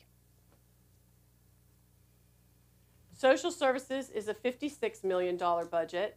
Biggest parts would be your Children's Services Act, your Children's Services, that's where your child welfare is, investigations, ongoing, foster care. Benefits eligibility, and adult services. That's also where we have adult protective services. We do have JDC in there at 11% and just some other employment services. That'd be your TANF and VIEW. Okay, so our budget is going up just a little bit this year. We did go up in staff, as you're aware of, because the state provided us with some different program amounts for, such as the Marcus Crisis Program, Forensic Services, our PSH program, and peer services. So we did get some staff from the state this year, as well as some ARPA funds, which helped us out. And within here, we also have, of course, your VRS part, your additional part for staff, and the big part of it would be, though, the state lift there. Okay, I put this slide in here so that I can tell you a little bit about our strategic plan. I like to talk about this plan because it's a very active plan for us. We put this plan in place way back 6 years ago, really, almost at this point. But in 2018, we refreshed it. And everything that we do that's going to come after this slide in our major initiatives and things that are programs and services that we do are going to fall into one of these categories. We make sure of that. We talk to our boards about it every month. Where does this program fit? Where does this service fit in our strategic plan? And we're refreshing it all the time. So our plan goes through 2023. A good portion of it is going to fall into integration and access to services. We want to make sure our citizens have the best access to service, the most timely access to service. So a good portion is going to fall in there. But we do a lot around community engagement. We don't want to forget that. Our prevention folks are out there frequently doing events and doing other engagement activities in our community. And then talent acquisition and development is critically important, especially for clinical positions. You want to make sure that they are continuing to get that education and be able to go to conferences and see some of the innovative therapies and things that are going on. Okay, so the social services side, some of the changes and initiatives that we have there is, I'm not sure that everyone is aware, but we serve about 92,000 citizens of Virginia Beach. So if you think we have about 460,000 citizens in the city, we're serving almost a quarter of them in the Human Services Department, just in social services and the benefits area. They're getting some combination, whether it's Medicaid or SNAP, which is your supplemental nutrition program. So 92,000. The staff in this area have been challenged, of course, with vacancies. A lot of them have done a lot of overtime. They have worked incredibly hard to achieve what is remarkable, and I'm going to show you right here our March statistics. What they call level 3 agencies would be your big agencies in the state of Virginia. So you're talking Fairfax, Prince William, you know, Henrico, Chesterfield, Richmond, places like this. And we ranked in March with the vacancies and the number of applications that we had to process, third highest for meeting the non-expedited target. Non-expedited target is within 30 days you're processing that application. Expedited is within 7 days, so you're moving very fast on those. And we ranked second, so we were only behind Fairfax and Prince William. And when I say to you, Fairfax has like a whole training academy. They have a lot more staff than we do, and they do a lot around this to make sure they don't miss anything in any of these applications. We're working on that. We're hiring a little bit more in terms of our training staff. But this is phenomenal, so I wanted to share that with you because you should be really proud. And I'm really proud of the staff and what they've done. Okay, so in child welfare, we did have 37 adoptions in 2021. We're always working towards permanency. We always want those children to find that permanent home. So 37, and we already did 3 this year. So all the time, that is a key initiative for the staff that are working in this area to make sure that they're working that through the court process and working with the families to make sure we find the best families and the best fit for these kids so they can have a permanent home. 313 kids were still followed post-adoption. What do? We see them at least annually, but lots of times more often than that. We're helping them through the FAPT process. We're helping them through any crisis or therapy services that they need. So we're always following these kids. 177 kids are still in our foster care program, and 29 kids are in our fostering futures, which is the 18 to 21-year-old range. In adult and aging, we have 237 active APS cases. APS is Adult Protective Services. So if there's a fear that they may be exploited, neglected, or somehow abused, we're involved for your senior citizens, as well as your disabled individuals who are adults.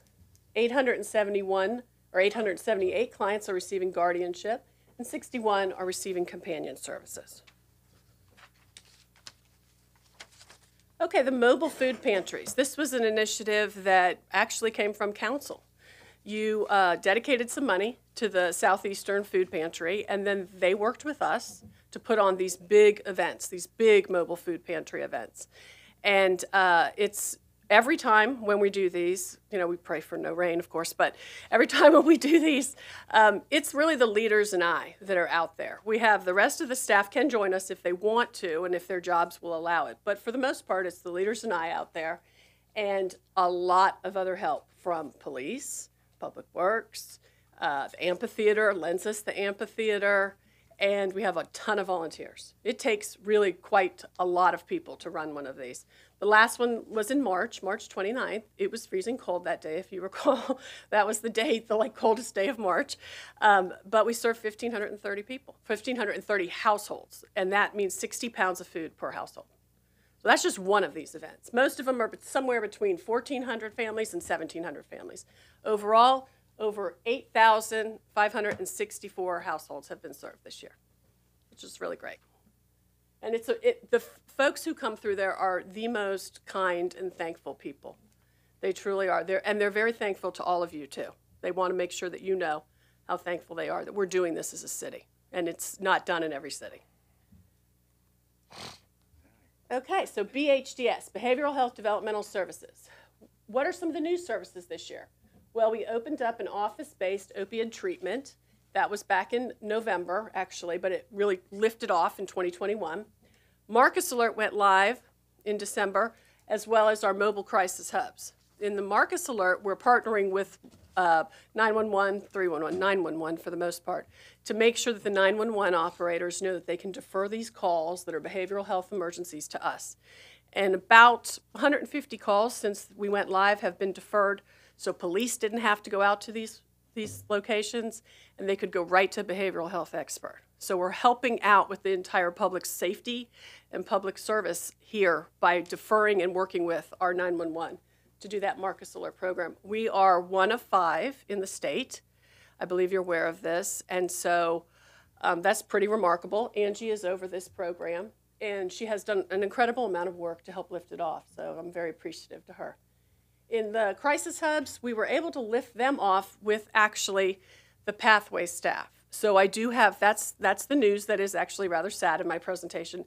We have not been able to open pathways crisis services again. We closed them in November, didn't have enough nurses. I provided a little bit of information to you on that. And we still haven't been able to hire the nurses. The nursing and the medical component of our agency is extremely competitive. Very hard to hire these folks. So we're not quite there yet. So those folks are working in the crisis services. We moved all the staff around so that they'd have a position, and that's really helped to move this program forward. Expanded services, permanent supportive housing got 50 more slots. We were actually asked to take more slots because we do such a remarkable job. So now we have 122 slots total. And so they looked at Virginia Beach and they said, you're doing phenomenal with the first group. We know you need more staff to do this. We're going to give you more staff, and we're going to give you more slots. So, again, a credit to our team, our staff, and our leaders here in this agency. Forensic discharge, we got 3 more positions to help with that, with folks coming out of the jail. And drug court has expanded. We got a grant, and we have expanded that, so we're going to be able to serve more people through the drug court process. Okay, so this is our ask. This is really what we want to talk about a little bit today, and I'm going to have Angie tell you just a little bit about it as well. So Angie's job actually is over in the P6 building. Her location is there. This is a picture of the P6 building. We have all 4 of the floors, but we don't have the 5th floor. The 5th floor has always been some other agency or someone else has occupied it. What we'd like to do is move over another location where a lease is coming due, move those services into the 5th floor, and then have like a one-stop shop where we add more services. People can just go up and down, whatever they need in one day, as opposed to going to some of our other locations. I mentioned we have a lot of locations. And that can be difficult on people for transportation. So this is what we'd like to propose to you. It will help with the one-stop shop, but also increase our engagement and just our continuity of care. So I'm going to invite Angie up here to tell you a little story about one of the clients. This is one of probably 300 stories she could tell you about, but I'll let you tell them about one person in particular, just to kind of give you a picture of this. Welcome. Thank you for coming. Thank you, sir. Good afternoon, everyone. I would like to share a story with you, a story about Lane. Lane is a 26-year-old woman who, as a child, experienced severe sexual and physical abuse. That trauma prevented her from developing adaptive coping skills and forming the type of healthy, trusting relationships that we all were fortunate enough to form. In addition, she was diagnosed with bipolar disorder, and over the years she's had severe episodes of depression and mania, distorted thought patterns, and thoughts of ending her life. With the lack of treatment and ongoing stressors in Lane's life, her symptoms worsened. She began to self-medicate with opioids and alcohol. She was disenfranchised from her family, and eventually she became homeless. She was living on the streets. She was going in between shelters. So at a point in her life where things were very rough for her, she was hospitalized 3 times over the last couple of years, but she never followed up with outpatient care upon discharge. When she finally came through same-day access at Pembroke 6, she was coming out of her 4th hospitalization after a severe overdose and attempt to end her life. The same-day access clinician completed her assessment and clearly identified complex needs for Lane. Before addressing her trauma and the need for therapy, we needed to get her with a physician for medication to stabilize her symptoms, and we needed to help address some of her most basic needs. These are things that we sometimes take for granted, but many of the people who seek help with us do not have their basic needs met. So we referred her to crisis management, housing supports, and case management services. Currently, those 3 services are located at different sites. Now, we all know when we try to navigate the healthcare system, it can be difficult. And we would all most likely prefer to have most of our services in one location so that you can go from point A to point B very efficiently. But for someone like Elaine, who was in crisis and feeling hopeless in her life and quite frankly questioning whether our services could make a difference for her, it truly had an impact not having services in one location. And in fact, we had difficulty re-engaging with her after that first appointment. It took a team of people looking for her.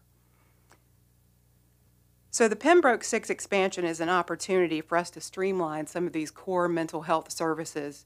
And for Lane, what that would have meant is that after that first appointment, that intake clinician could walk her up to the 5th floor, put her in touch with a crisis stabilization clinician, a peer specialist, and a housing specialist, and they could start working on some of those basic needs right away. And in addition to just meeting those needs, another thing that's important to mention to council is that that provides a rapid engagement. It's so important for this population because it builds trust, and it also builds value in the services that we can offer, and that's what keeps people coming back when they're sick and engaging in services long enough that they can get well. People who are symptomatic and struggling with their basic needs are not able to navigate a fragmented service system. So this opportunity to integrate services at P6 will allow people like Lane to get the help that they need faster and to avoid any type of delays in care which could lead to negative outcomes. So I will point out before I leave that Lane was just one of 1,100 individuals that sought our help last year and came through same-day access. Many more stories like this. Thank you for giving me the opportunity to share that. Thank you.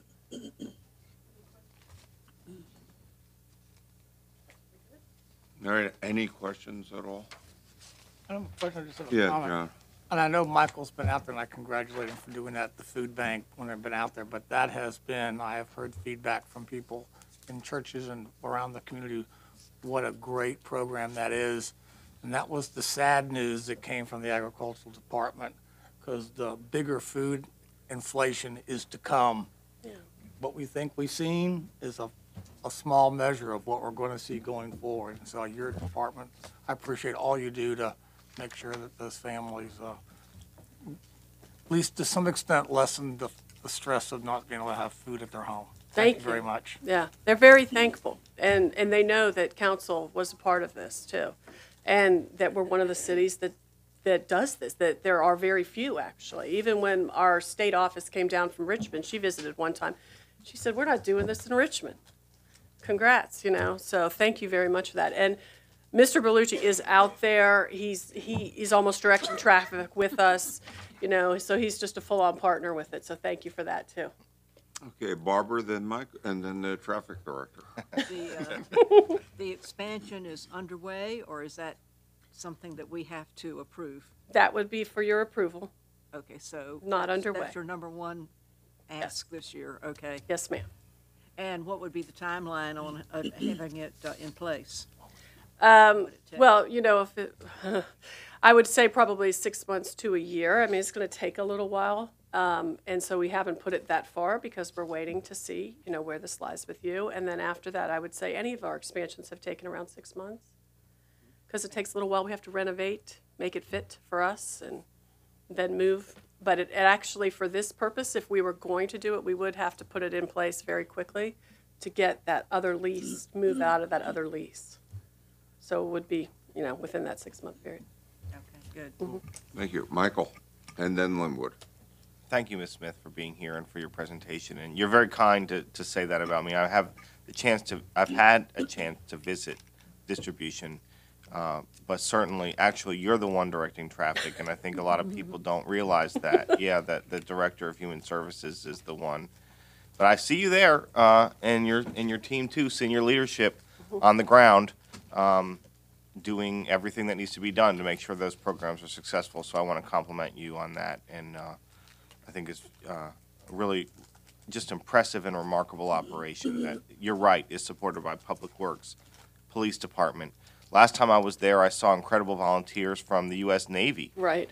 doing some heavy lifting, which I'm sure was welcome relief. So it is a great partnership, and it's something that we're all very proud of, and I want to thank you for that. And I just do want to say hi to Angie and Dee and your other staff members here. I'm sorry your name escaped me for the moment. Denise. But Denise, good to see you. And thank you for being here and for the incredible work you do. You know, this portfolio represents our most underserved, most at-risk residents. And it's because of the work that you do and also our nonprofit partners and many others that Virginia Beach is consistently ranked as the most caring city. And I think that's a reflection of the investment that council and it's really just our whole community makes in terms of providing services and attention and compassion to people who are in need for whatever reason. So having said all that, I do have a couple questions. One is related to the Pathway Center, and I appreciate your acknowledgement of the fact of the challenges that you're having there. And you know, addiction is an element of mental health. As you know, that's something that has been very important to me. And providing services to people who are facing issues related to substance use and addiction and all of those elements of mental wellness is critical to avoid things like interaction with law enforcement and then the spiral that results from there. So anyway, that's a long way of saying it's really important we get that center up and running. As from what I understand, I don't know a lot about the program there, but I know addiction services are crucial to the health of our communities. So how do you think we can, I mean, what's the next step? So Angie and I have been working on a plan, a recruitment plan for really the whole program, but in particular the nursing, because we have to have nurses there 24/7. And so we need a robust cadre of nurses. We can't just have one or two nurses trying to carry that torch. And so we're working on that, and we plan to put something forth to be a little bit more competitive. I would compliment City Manager Duhaney, who has been incredibly supportive of everything that I've done. Thank you so much. And everything that I put forth in terms of just being more competitive in this field, and especially in the medical area. As you know, we're in competition with not only the other CSBs in the area, but Centera and places like this. And Centera, you know, recently had announced $125 million in bonuses and incentives to their staff. So we're always trying to do what we can to be that employer that we want to be and that is competitive. I think you talked a little bit about the crisis centers, and can you describe kind of how you have adjusted your operations to compensate or maybe possibly mitigate the impact of closing the Pathway Center? So let's say someone in crisis or a family member is seeking the help that they would be needing from the Pathway Center, but they're connecting with the city. So what happens then? Since the pathway, you would normally direct them to the Pathway Center. Right. Since that's not open, now what? Well, it depends on the level and the intensity of services that they need. So our same-day access that Angie mentioned, where about 1,100 people have come through this past year, usually that's the gateway to do that assessment, to do that evaluation, to figure out, oh, you may need something more intense than what we can provide. And then we would be referring them to an inpatient place, an inpatient opportunity, such as VB Psych or somewhere like that. But if it's something outpatient, something that we can manage, then we're going to pull them in through our services and put them into our clinic. I think one of the, and I thank you for that. I don't know what the answer is. I'm not asking these questions with any specific outcome in mind, other than that when people are seeking help, they need it right then and there. And so, the fact that we have some challenges, and maybe I actually have little confidence that there are other resources in the community that would compensate for our lack, because everyone's facing the same challenges. But maybe there are some creative ways we can work around it. I don't know. I'm happy to be supportive of any ideas that you have. But it's just, I think it's so critical that we connect people with the services they need at the moment that they're seeking them. Otherwise, we lose them, and then they're going to end up in jail or worse or do. So anyway, it's been on my mind, and it's something that I'm concerned about, and I think we need to address as soon as possible. So thank you very much. Correct. And Michael, Correct. thank you for your passion in this regard. Absolutely. Linwood. Thank you, Mayor. So I want to go back to that consolidation discussion you were having, because that makes a lot of sense to me. So can you kind of explain to me what would need to happen for that to happen? You're talking about the P6? Yeah. Okay. P6. So we have programs that are over at one of our other locations, obviously, and that location's lease is up in December. And so what we would look to do is move over everything that's in there and put it on the 5th floor, but also create a way that we can have hoteling there for staff, because we're expanding our staff, but we're not expanding our buildings. We got 28 new staff this year from the state, but we didn't go and ask for another building or another location. What we're trying to do is use telework and other ways that we can have them come in and out of the buildings, have a place to stop, load up their computer, do that, or see a client in a private space, because we have to have, HIPAA compliance. And so see a client in a private space. So how we would build that out would be that we would have a ability to move over. It's more square footage. So we'd have the ability to move over the programs that are currently in that other location, but also create that leverage for us so that in the future, we're not coming back and asking you for any more space. We're doing more of consolidation because more and more people are teleworking. So we've kind of put it through those type of avenues, and when we thought of how it might look, what we might do there. It wouldn't just be office space that is the exact office space of where we were. It would be a way that we can bring in more staff and have them have an ability to be in a building where like programs are, or where they can connect the client to some other program. But you said this isn't in the current budget proposal? No, it is. It is? Yes, this is my ask. This is my big ask. So Yes. if we vote on it, we're good? Yes. That's all I want to know. Linwood, I like the way you cut to the chase, my brother. Yeah, John.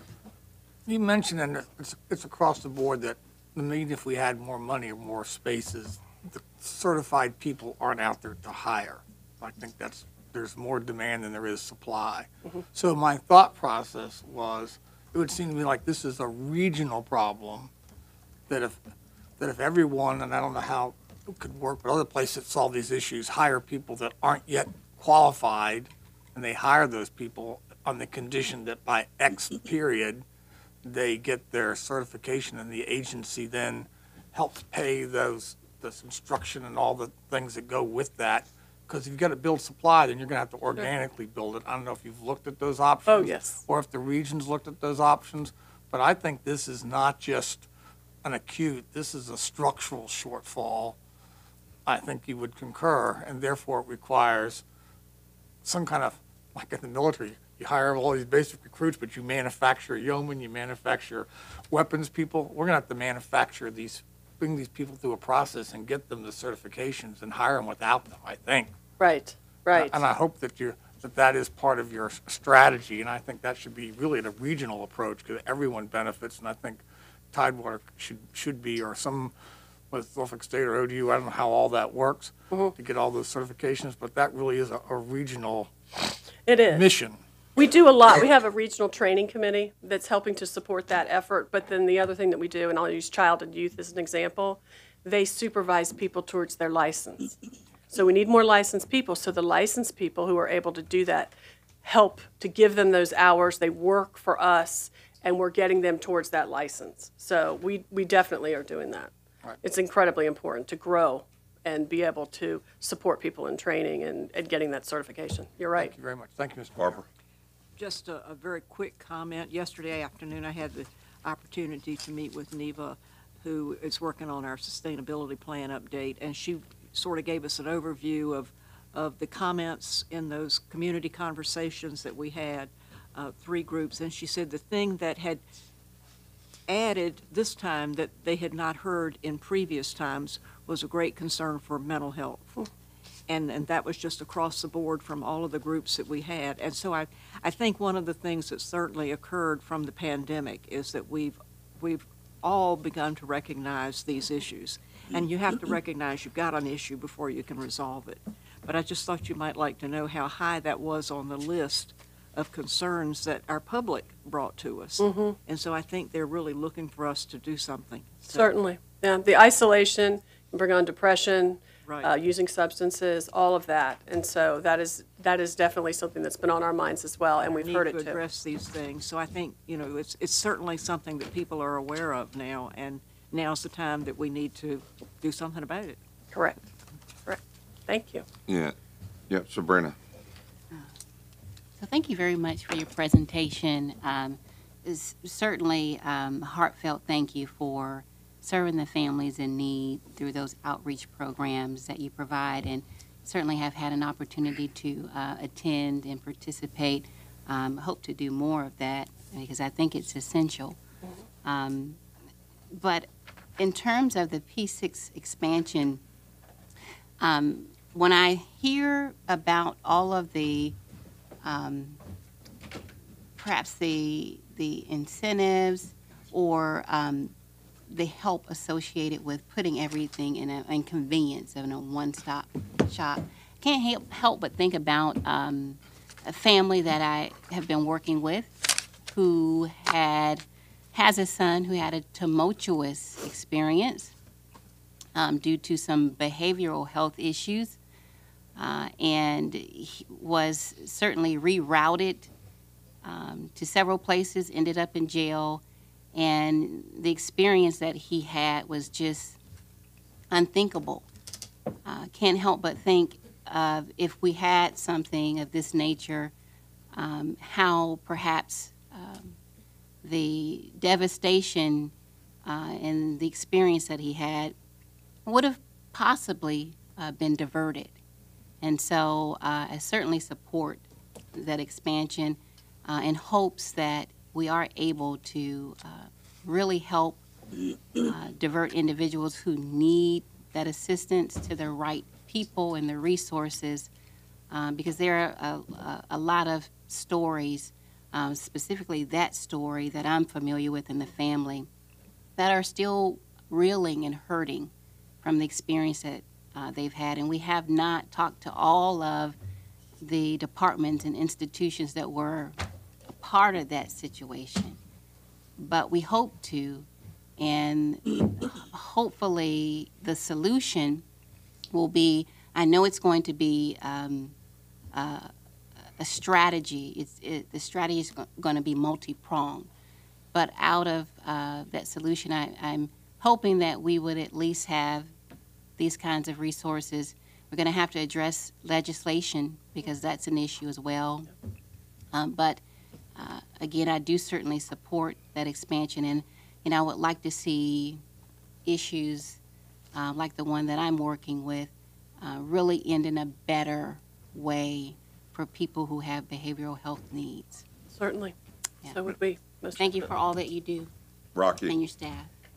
Director Smith, I couldn't let you go away without saying the Lord's work you're doing in the correctional center, and we appreciate it. You're making a huge difference, and I think as you track those numbers and the statistics we've had in the jail, helping the incarcerated has been unbelievable. And I've even heard that we're a model program throughout the Commonwealth with what we're doing. So let your people know we surely appreciate it, and it's making a big difference in a lot of folks' lives. So Yes. thank you very much. Thank you very much. Yes, ma'am. Thank you very much. And Aileen, let me close out by saying, the gratitude that I believe we have for you and your staff. Being a healthcare provider for a couple decades back in the 90s and recently, I had to use your services, especially APS and, being in people's homes, and you see it all. But I think what folks have to appreciate that as the ills and challenges of society exacerbate, it falls directly upon you. With increases of fentanyl, with, and all the opioids and the amount of depression and everything, and we really doing that. And, I think John Moss hit on a point that we're gonna need some collateral help, to give you a hand, and we got a couple things. We met with the director of the secretary of Public Safety and Homeland Defense the other day, talking about violence issues. And the one thing we really talked about was the identification that a lot of violence, especially youth violence, related to mental health issues that, we just got to embrace the problem that we really haven't done before. And, we have an idea commission that hopefully, we're going to start giving you the resources of putting many of the faith-based community together that you could help at least form a bridge because, but once again, when you think about it, and, we just got to be honest, your responsibilities are pretty much cradle to grave. You cover everything. Correct. And you cover the biggest challenges that are out there. And in a city of 460,000 people, when you think about the monumental, challenges and responsibilities that you had, and COVID didn't help, it exacerbated things.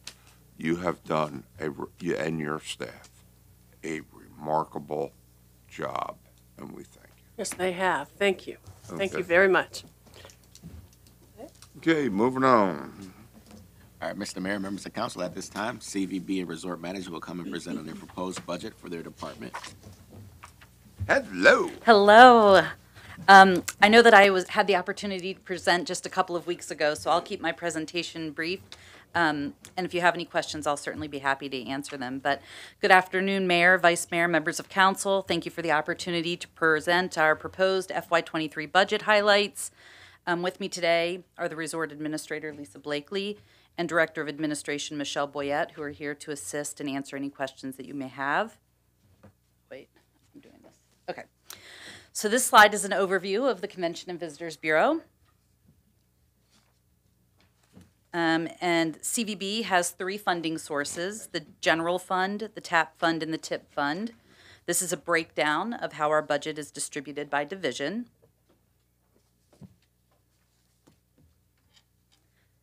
This chart represents our general fund. We met target and are ready to move forward in FY23 to continue the business of creating economic impact for our destination.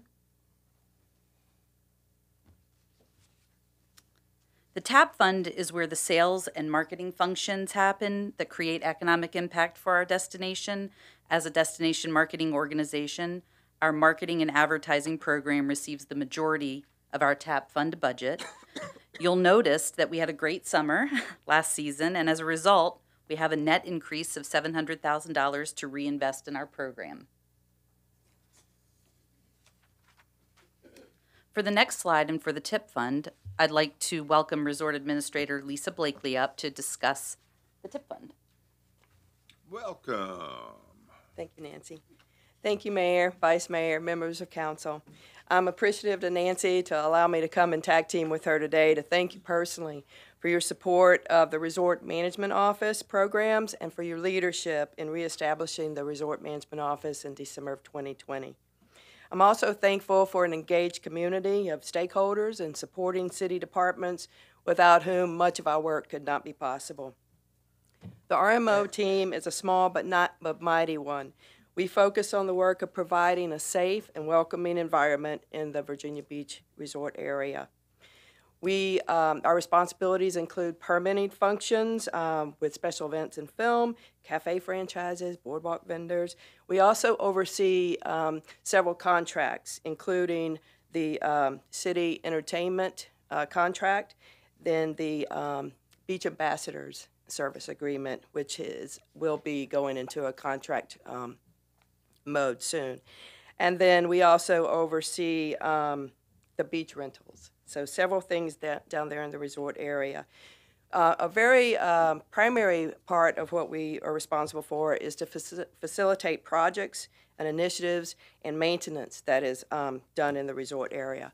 We also are appreciative of the partnership that we have with Housing and Neighborhood Preservation and also the Planning Department, because indirectly we work with the Homeless Outreach Team, a dedicated zoning inspector, and a dedicated code enforcement inspector to do our work. The RMO is fully funded by the Tourism Investment Program Fund, and in FY23, as you'll see on the slide, the increase in the RMO of $4.2 million will enable increased entertainment and cosmetic infrastructure improvements that have been identified in the public spaces of the oceanfront. Thank you. So then I know that I gave you an updated and a detailed overview just a few weeks ago, so I'll move quickly through this slide as well. As you can see, we have a path to move forward post-COVID in recovery mode and in all of our markets, so that's what we're laser focused on, returning business to Virginia Beach. Lisa addressed some of these when she discussed the TIP fund. So if you're okay with that, I'll be happy to move forward to the next slide. And finally, we're keeping our foot on the gas and our finger on the pulse at CVB. We're working hard to capitalize on post-pandemic opportunities. In addition to the sales, marketing, customer service, venue, and event management programs that we're known for, we're also busy working on the development of strategy and an infrastructure that will create a modern, efficient, successful, and sustainable CVB that delivers the highest return on investment. I'm happy to answer any questions that you may have regarding our budget. Any questions at this point? Guy? I don't have a question. I just want to thank Nancy for her leadership. She's done a great job. I want to thank Lisa as well. I'm reminded when I first heard about the resort management offices that existed in a prior iteration, and somebody just said, it's hard to describe unless you're there every day, but it just makes everything work better. And that's exactly what has happened under Lisa's leadership. The things that used to fall in the crack about the resort management and maintenance, whether it be working with the homeless problems or the cosmetics, as Lisa mentioned, or the more important personnel, just coordinating city services that are already there, but that sometimes need to be coordinated. And there was nobody really that could do it. And Lisa's done a great job with it. She's fulfilled, I think, every expectation that the resort area folks, government and non-government, had. And she's made a great team with the CVB folks as well. So I just want to say thank you to both of you ladies for a great job. Well done. Thank you. Okay, Michael? Hi, how are you? Nice to see you. Thanks for your presentation. Thank you. As you know, I represent a part of the city that is not a hub of tourism. However, the tourism industry impacts every aspect of life in our community. In fact, growing up in Virginia Beach, one becomes acutely aware that we have a culture of hospitality, that our economy is hugely driven by our hospitality industry, and it's a source of pride and revenue for our city, and one that we're all very grateful for and proud of. And of course, many of the people who live in my district work at the resort, are beneficiaries of the financial impact that resort businesses and tourism provide for our city, and enjoy the amenities that exist there too. So having said all that, and with that acknowledgement, I'm going to ask some more difficult questions. Shoot. Because I'm concerned about a pattern of decision-making that has occurred around city-appointed boards and commissions. And I just want to, I'm going to put you on the spot, and I hope you don't mind that, but I feel it's my obligation to do so. Because I want to make sure that we get out for the record that there is a clear distinction between boards and commissions that are advisory committees to City Council. Mm-hmm. And I just want to make sure that distinction is clear and evident and that it's stated for the record. Because decision-making around policy and around regulatory authority resides here at Council. The buck stops here. And I want to make sure that we're all on the same page about that. Oh, sure. Okay. Councilmember, we could not agree more. Thank you for the comment. Certainly everyone on city staff understands that this is the ultimate policy-making body for the city, and that anybody that is appointed to a board or commission that is subject to the will of this body and the policy-making authority as extended from this body specific to the powers associated with that, some containing the ability to spend money that you appropriate, some that do not. But thank you for the clarification, and we appreciate that very much. And the reason I'm asking is because, of course, thank you, Mr. Adams, taxpayer resources are a very precious, very, very precious. Yes, sir. And they must be used and employed in a way that's very thoughtful and considerate. And while the stakeholder influence is critical, it's absolutely needed, and we should 100% and always keep in mind the role that industry leaders and individual stakeholders have in that decision making.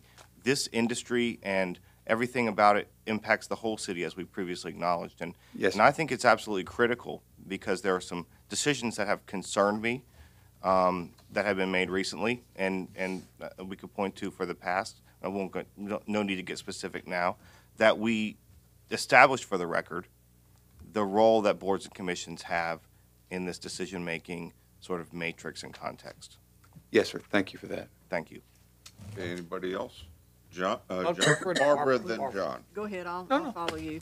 I just want, if you could revisit what expenses are funded by the general fund, which is, gets Sure. back to Michael's, all taxpayers. I know there's some FTEs, because I remember when we made that transition out of the TIP fund to the general tax fund, but what are the, how many people are we now paying for out of the general fund? All of them, or just? For the most part, I'm going to ask Michelle Boyette to come up also and assist with that question. We still have a few that are in the TAP fund based on the type of work that they do. If it's directly related to marketing and advertising, it makes sense in that space. Give the breakdown Welcome. to staff. Hi. Yes. Come on so- forward to the mic. Can you hear me? Oh. Yes. So in the TAP fund, about 1.3 million is salaries within the TAP fund. All other salaries are in the general fund. And that would be, what's the total general fund appropriation? For your office, for the budget unit where we're being briefed on today? What, is the general fund exclusively for labor? It's labor and operations, depending there are several divisions that have funding in the general fund. Okay, but so how many of the positions in exactly is that, you said all but, was that? There's of the 119 positions, how many are in the general? 100, 102, 103. There's about 12 positions in the That's TAP the fund. general fund is paying that for this function. Correct. That's quite a bit of money. Thank you. Okay. Hey, anybody, Barbara? Well, that's similar to what I was going to ask, because I think what we hear so often is that we're spending too much money at the oceanfront. I mean, that's the basic thing that we get from a lot of folks. And I think that it's not clear what is spent from the various funds and how. And I know it's in the budget, but it's a very big document, and it's hard to pull out, so it's easier if y'all can do it in a very simple way to encapsulate what is TIP, what is TAP, and then what's general fund, because I think we really have to be able to answer these questions. And then, of course, what the revenue is generated. And too often, we don't include all of the revenue that's generated, because we might include the, I guess what we call them, the trustee funds with the sales tax and the meal tax and the hotel. We forget to put in things like real estate tax and personal property tax, which goes to the general fund, not to the TIP or TAP. So I think in order to clarify just how much money the general taxpayer is paying to the oceanfront and what the benefit is to the whole city, we just really need it as simply as we can so that we can answer these questions. If it would be helpful, Mr. Duhaney, can we put something in the Friday packet that would break down those expenditures? We'll be happy to do that. Okay, anyone else? Yeah, Linwood. Yeah, I'd just like to add to what Mr. Tower said about everybody doing a great job, but we've had a big turnover in leadership in these departments. In addition to Lisa, Nancy's our newest CVB director, and Taylor is overseeing the whole operation, and we have a lot of other new people in the position, so we're assembling a really good team, and if you guys can get anywhere near to this summer like we had last year, we'll appreciate it very much. Thank you. That's the goal. Okay, anyone else? You know, if I could say this, I know sometimes I may drive folks, a little pushed to the edge with, leadership, organizational leadership, and, things like that, which is kind of my background a bit, process improvement and things like that. But there's a term that I think is very impactful, and that's transformational leadership. Taking somebody that once was and making something that is better for everybody.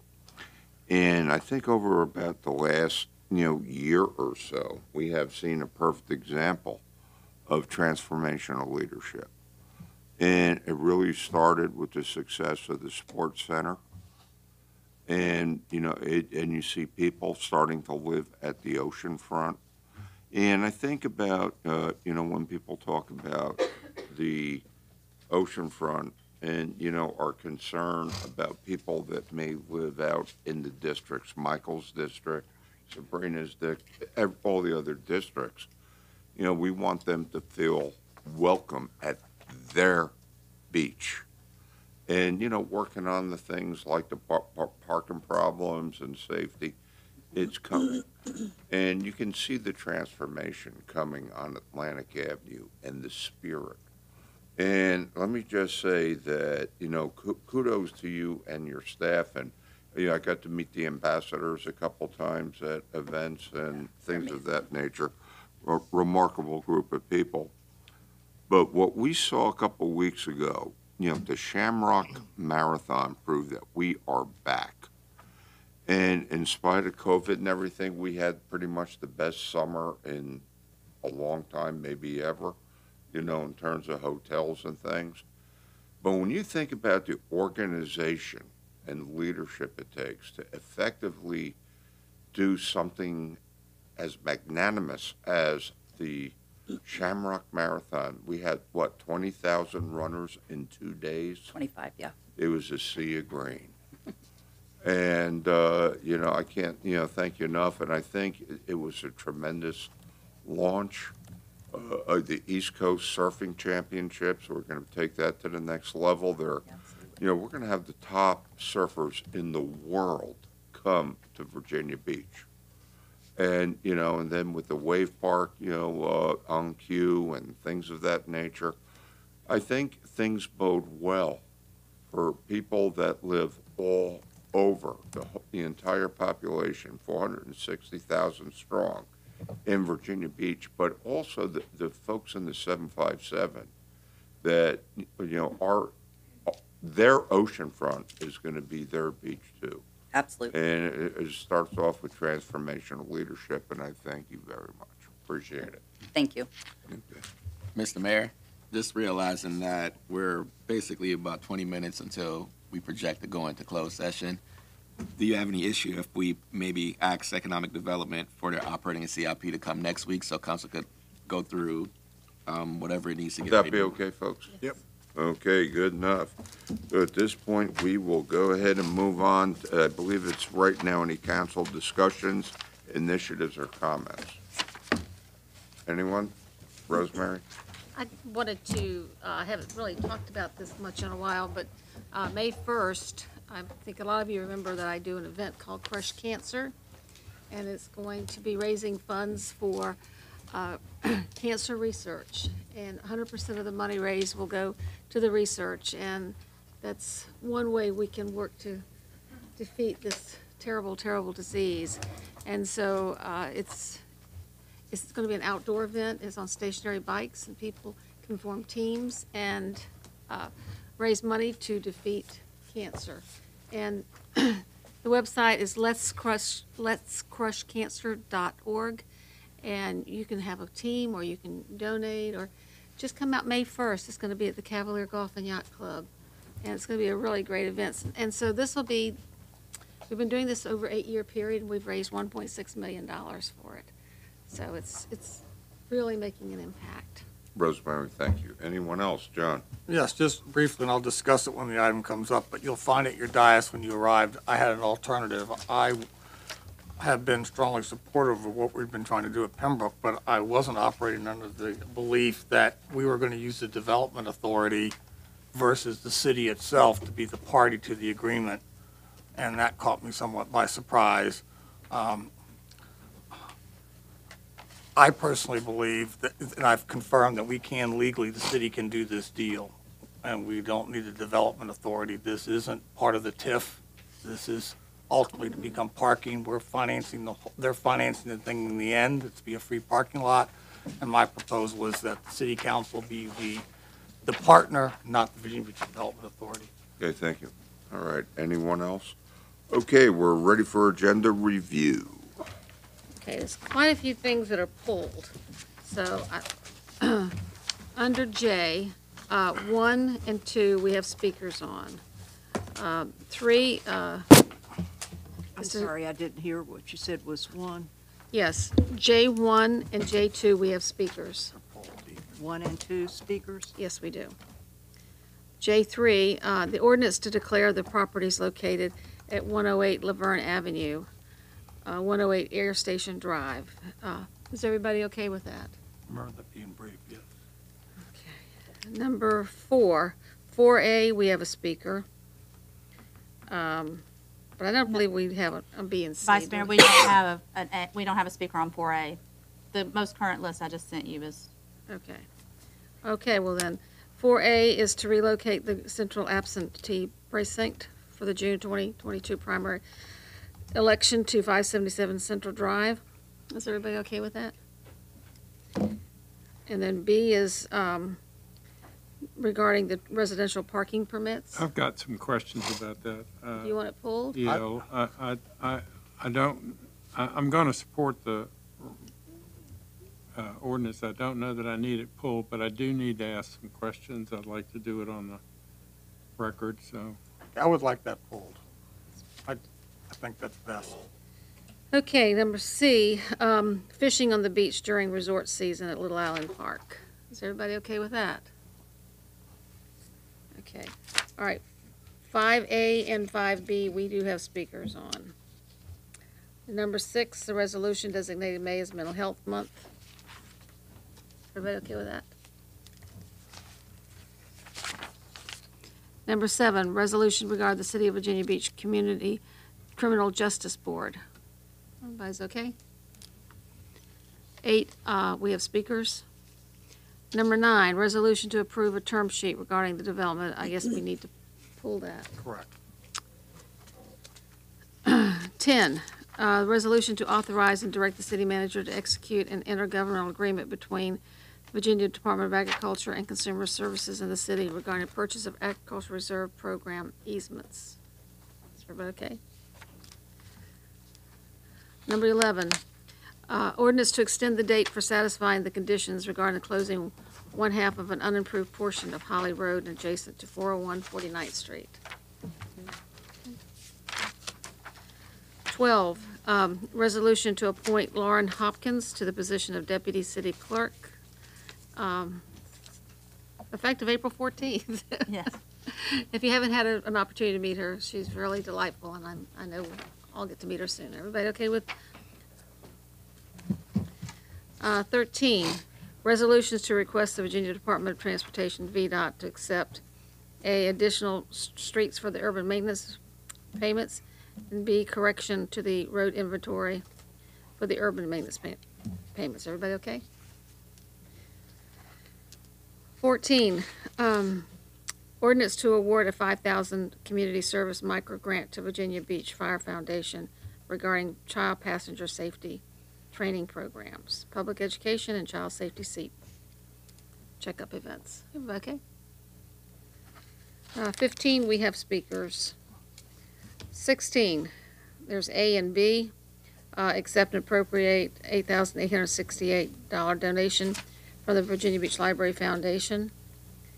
And B is a surplus funding from the Virginia Department of Transportation regarding capital project Elbow Road Extended Phase of 2B. Everybody okay with those? I'm okay, but I had some questions that, because of the phone system today and trying to dial in here wasn't the easiest. But I do have some questions on that, but I can get them answered afterwards. But I don't want to pull it, but I'm willing to put it on consent. But my questions were this. First of all, I've asked on several occasions are we certain that we don't need to reprice our CIP program because of what's happening? And the narrative of this thing says we are having to transfer and put money in a project because of inflationary prices. The narrative is not consistent with the answers previously given at this podium by staff, and I want to get with the city manager, understand why that is. But I'm not pulling it, I'm going to vote for it. Thank you. Okay, 17, we have speakers for A. No, ma'am. No? Well, Madam Vice Mayor, Yes. if I could go back to number 12 with the appointment of Lauren Hopkins, Uh-huh. I want to applaud Madam Clerk for this.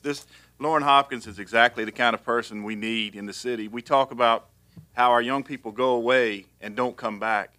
Well, this is a young person that grew up here in Kempsville and is a heart and soul of Kempsville and has made a decision to go away to college and come back and work here in Virginia Beach. And I applaud you for that because that's exactly what we need, more of that. And we're lucky to have her. We are. Thank you. Okay, so I can't wait to meet her. Oh, well, I'll you're. bring her in.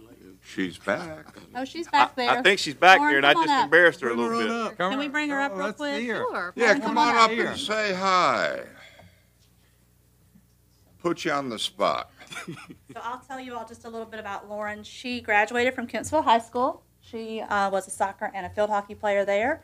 She went to Mary Washington, graduated, and she played field hockey there as well. We're happy to have her. She lives in the Aragona part of the city. And again, it's 100% true that it's great for young people to come back here and want to work and live here. So we're super excited to have Lauren. Welcome. Go ahead. And let me tell you, Go ahead. Don't worry about it. Just everybody in Virginia Beach is watching you right now, so. Never to mess up. Everybody wants you to succeed. Thank you, I appreciate that. And let's put it this way, you have a history of carrying a big stick around, so, she does. And Mr. Mayor, she made a lot of goalies nervous at Mary Washington because when she shot on goal, she made it. So I guarantee you that. Well, thank you, guys. I'm very excited. Thank you and welcome. Thank you. Thank you for coming to work here. Oh, so we good on 17. Okay, so 17, A and B, then there's no speakers, is that right? Other than one? There's no speakers on either one. Okay. But if I could, I just want to Yes. applaud the city manager for that very thoughtful memo and action plan that he provided us. That certainly set a benchmark that was very much appreciated. Thank you. Then we got a planning item. We have one planning item, North Independent Storage LLC, formerly District 4, Bayside. Mr. Jones. But there's been some significant changes to this development plan. Are there any speakers No, signed up? sir, not signed up as of yet. Okay. I'm okay with it if, unless there's speakers because of the changes that have happened. Okay, I'm going to great. vote no. I just think. Okay. All right. well, I'll that's- speak to that that's at the good. end. If I could ask Yes. a question, back all the way up to item 2, which we have speakers on. I was just going to say, I was kind of surprised that we've got the public hearing tonight and the vote at the same time. So kind of depending on, it might be that the speakers need to be at the public hearing, and then we can determine whether we're going to go forward with hearing it or if they raise issues. I was So- just surprised to see them both on the same agenda. We only have one speaker on the one speaker post on the public hearing. Well, shouldn't that be where the speakers are? Well, she signed up on all the items. But I mean, if we're looking at approving it as item 2, I would really like to hear the comments on the public hearing, but either place. Yes, Because so- that's the issue, right? It's So the public global- hearing will come first, and we do have we have 2 speakers for it. One is in favor, one is opposed. The opposition has signed up on every item. Oh, so the only opposition is the one, okay. I didn't know if we had a large this number of point, yes, people that ma'am. were speaking against it. If so, because I have not had any calls, and, all right, okay, I understand now. Okay, One thank thing you. about that is making sure it's not the power one. Okay, thank you. Okay, thank you, Madam Vice Mayor. Okay, at this point, the chair will entertain a motion to recess into a closed session pursuant to the exemptions from the open meetings allowed by Section 2.23711A Code of Virginia, as amended for the following purposes: publicly held property, discussion or consideration of the acquisition of real property for public purpose or disposition of publicly held property, where discussion in an open meeting would adversely affect the bargaining position or negotiating strategy of the body pursuant to Section 2.23711A3, Princess Anne District, Rose Hall District, Lynn Haven District. Public contract, discussions of the award of a public contract involved in the expenditure of public funds and discussion of the terms or scope of such contract where discussion in an open session would adversely affect the bargaining position or negotiating strategy of the public body pursuant to Section 2.237A29, Atlantic Park Project Beach, TCC Hotel, Project Signs, Hampton Roads Economic Development Alliance. And then also personnel matters, discussions, considerations, or interviews of prospective candidates for employment, assignment, appointment, promotion, performance, demotion, salaries, disciplining, or resignation of specific public officers, appointees, or employees of any public body pursuant to Section 2.23711A1, and that's council appointees, council boards, commissions, committees, authorities, agencies, and appointees. Do I have a motion? Second. Okay, moved by Mr. Jones, second by Mr. Moss. Vote is open. By a vote of 10-0, you have recessed into closed session. Okay, we are recessed into executive. Thank you all very much.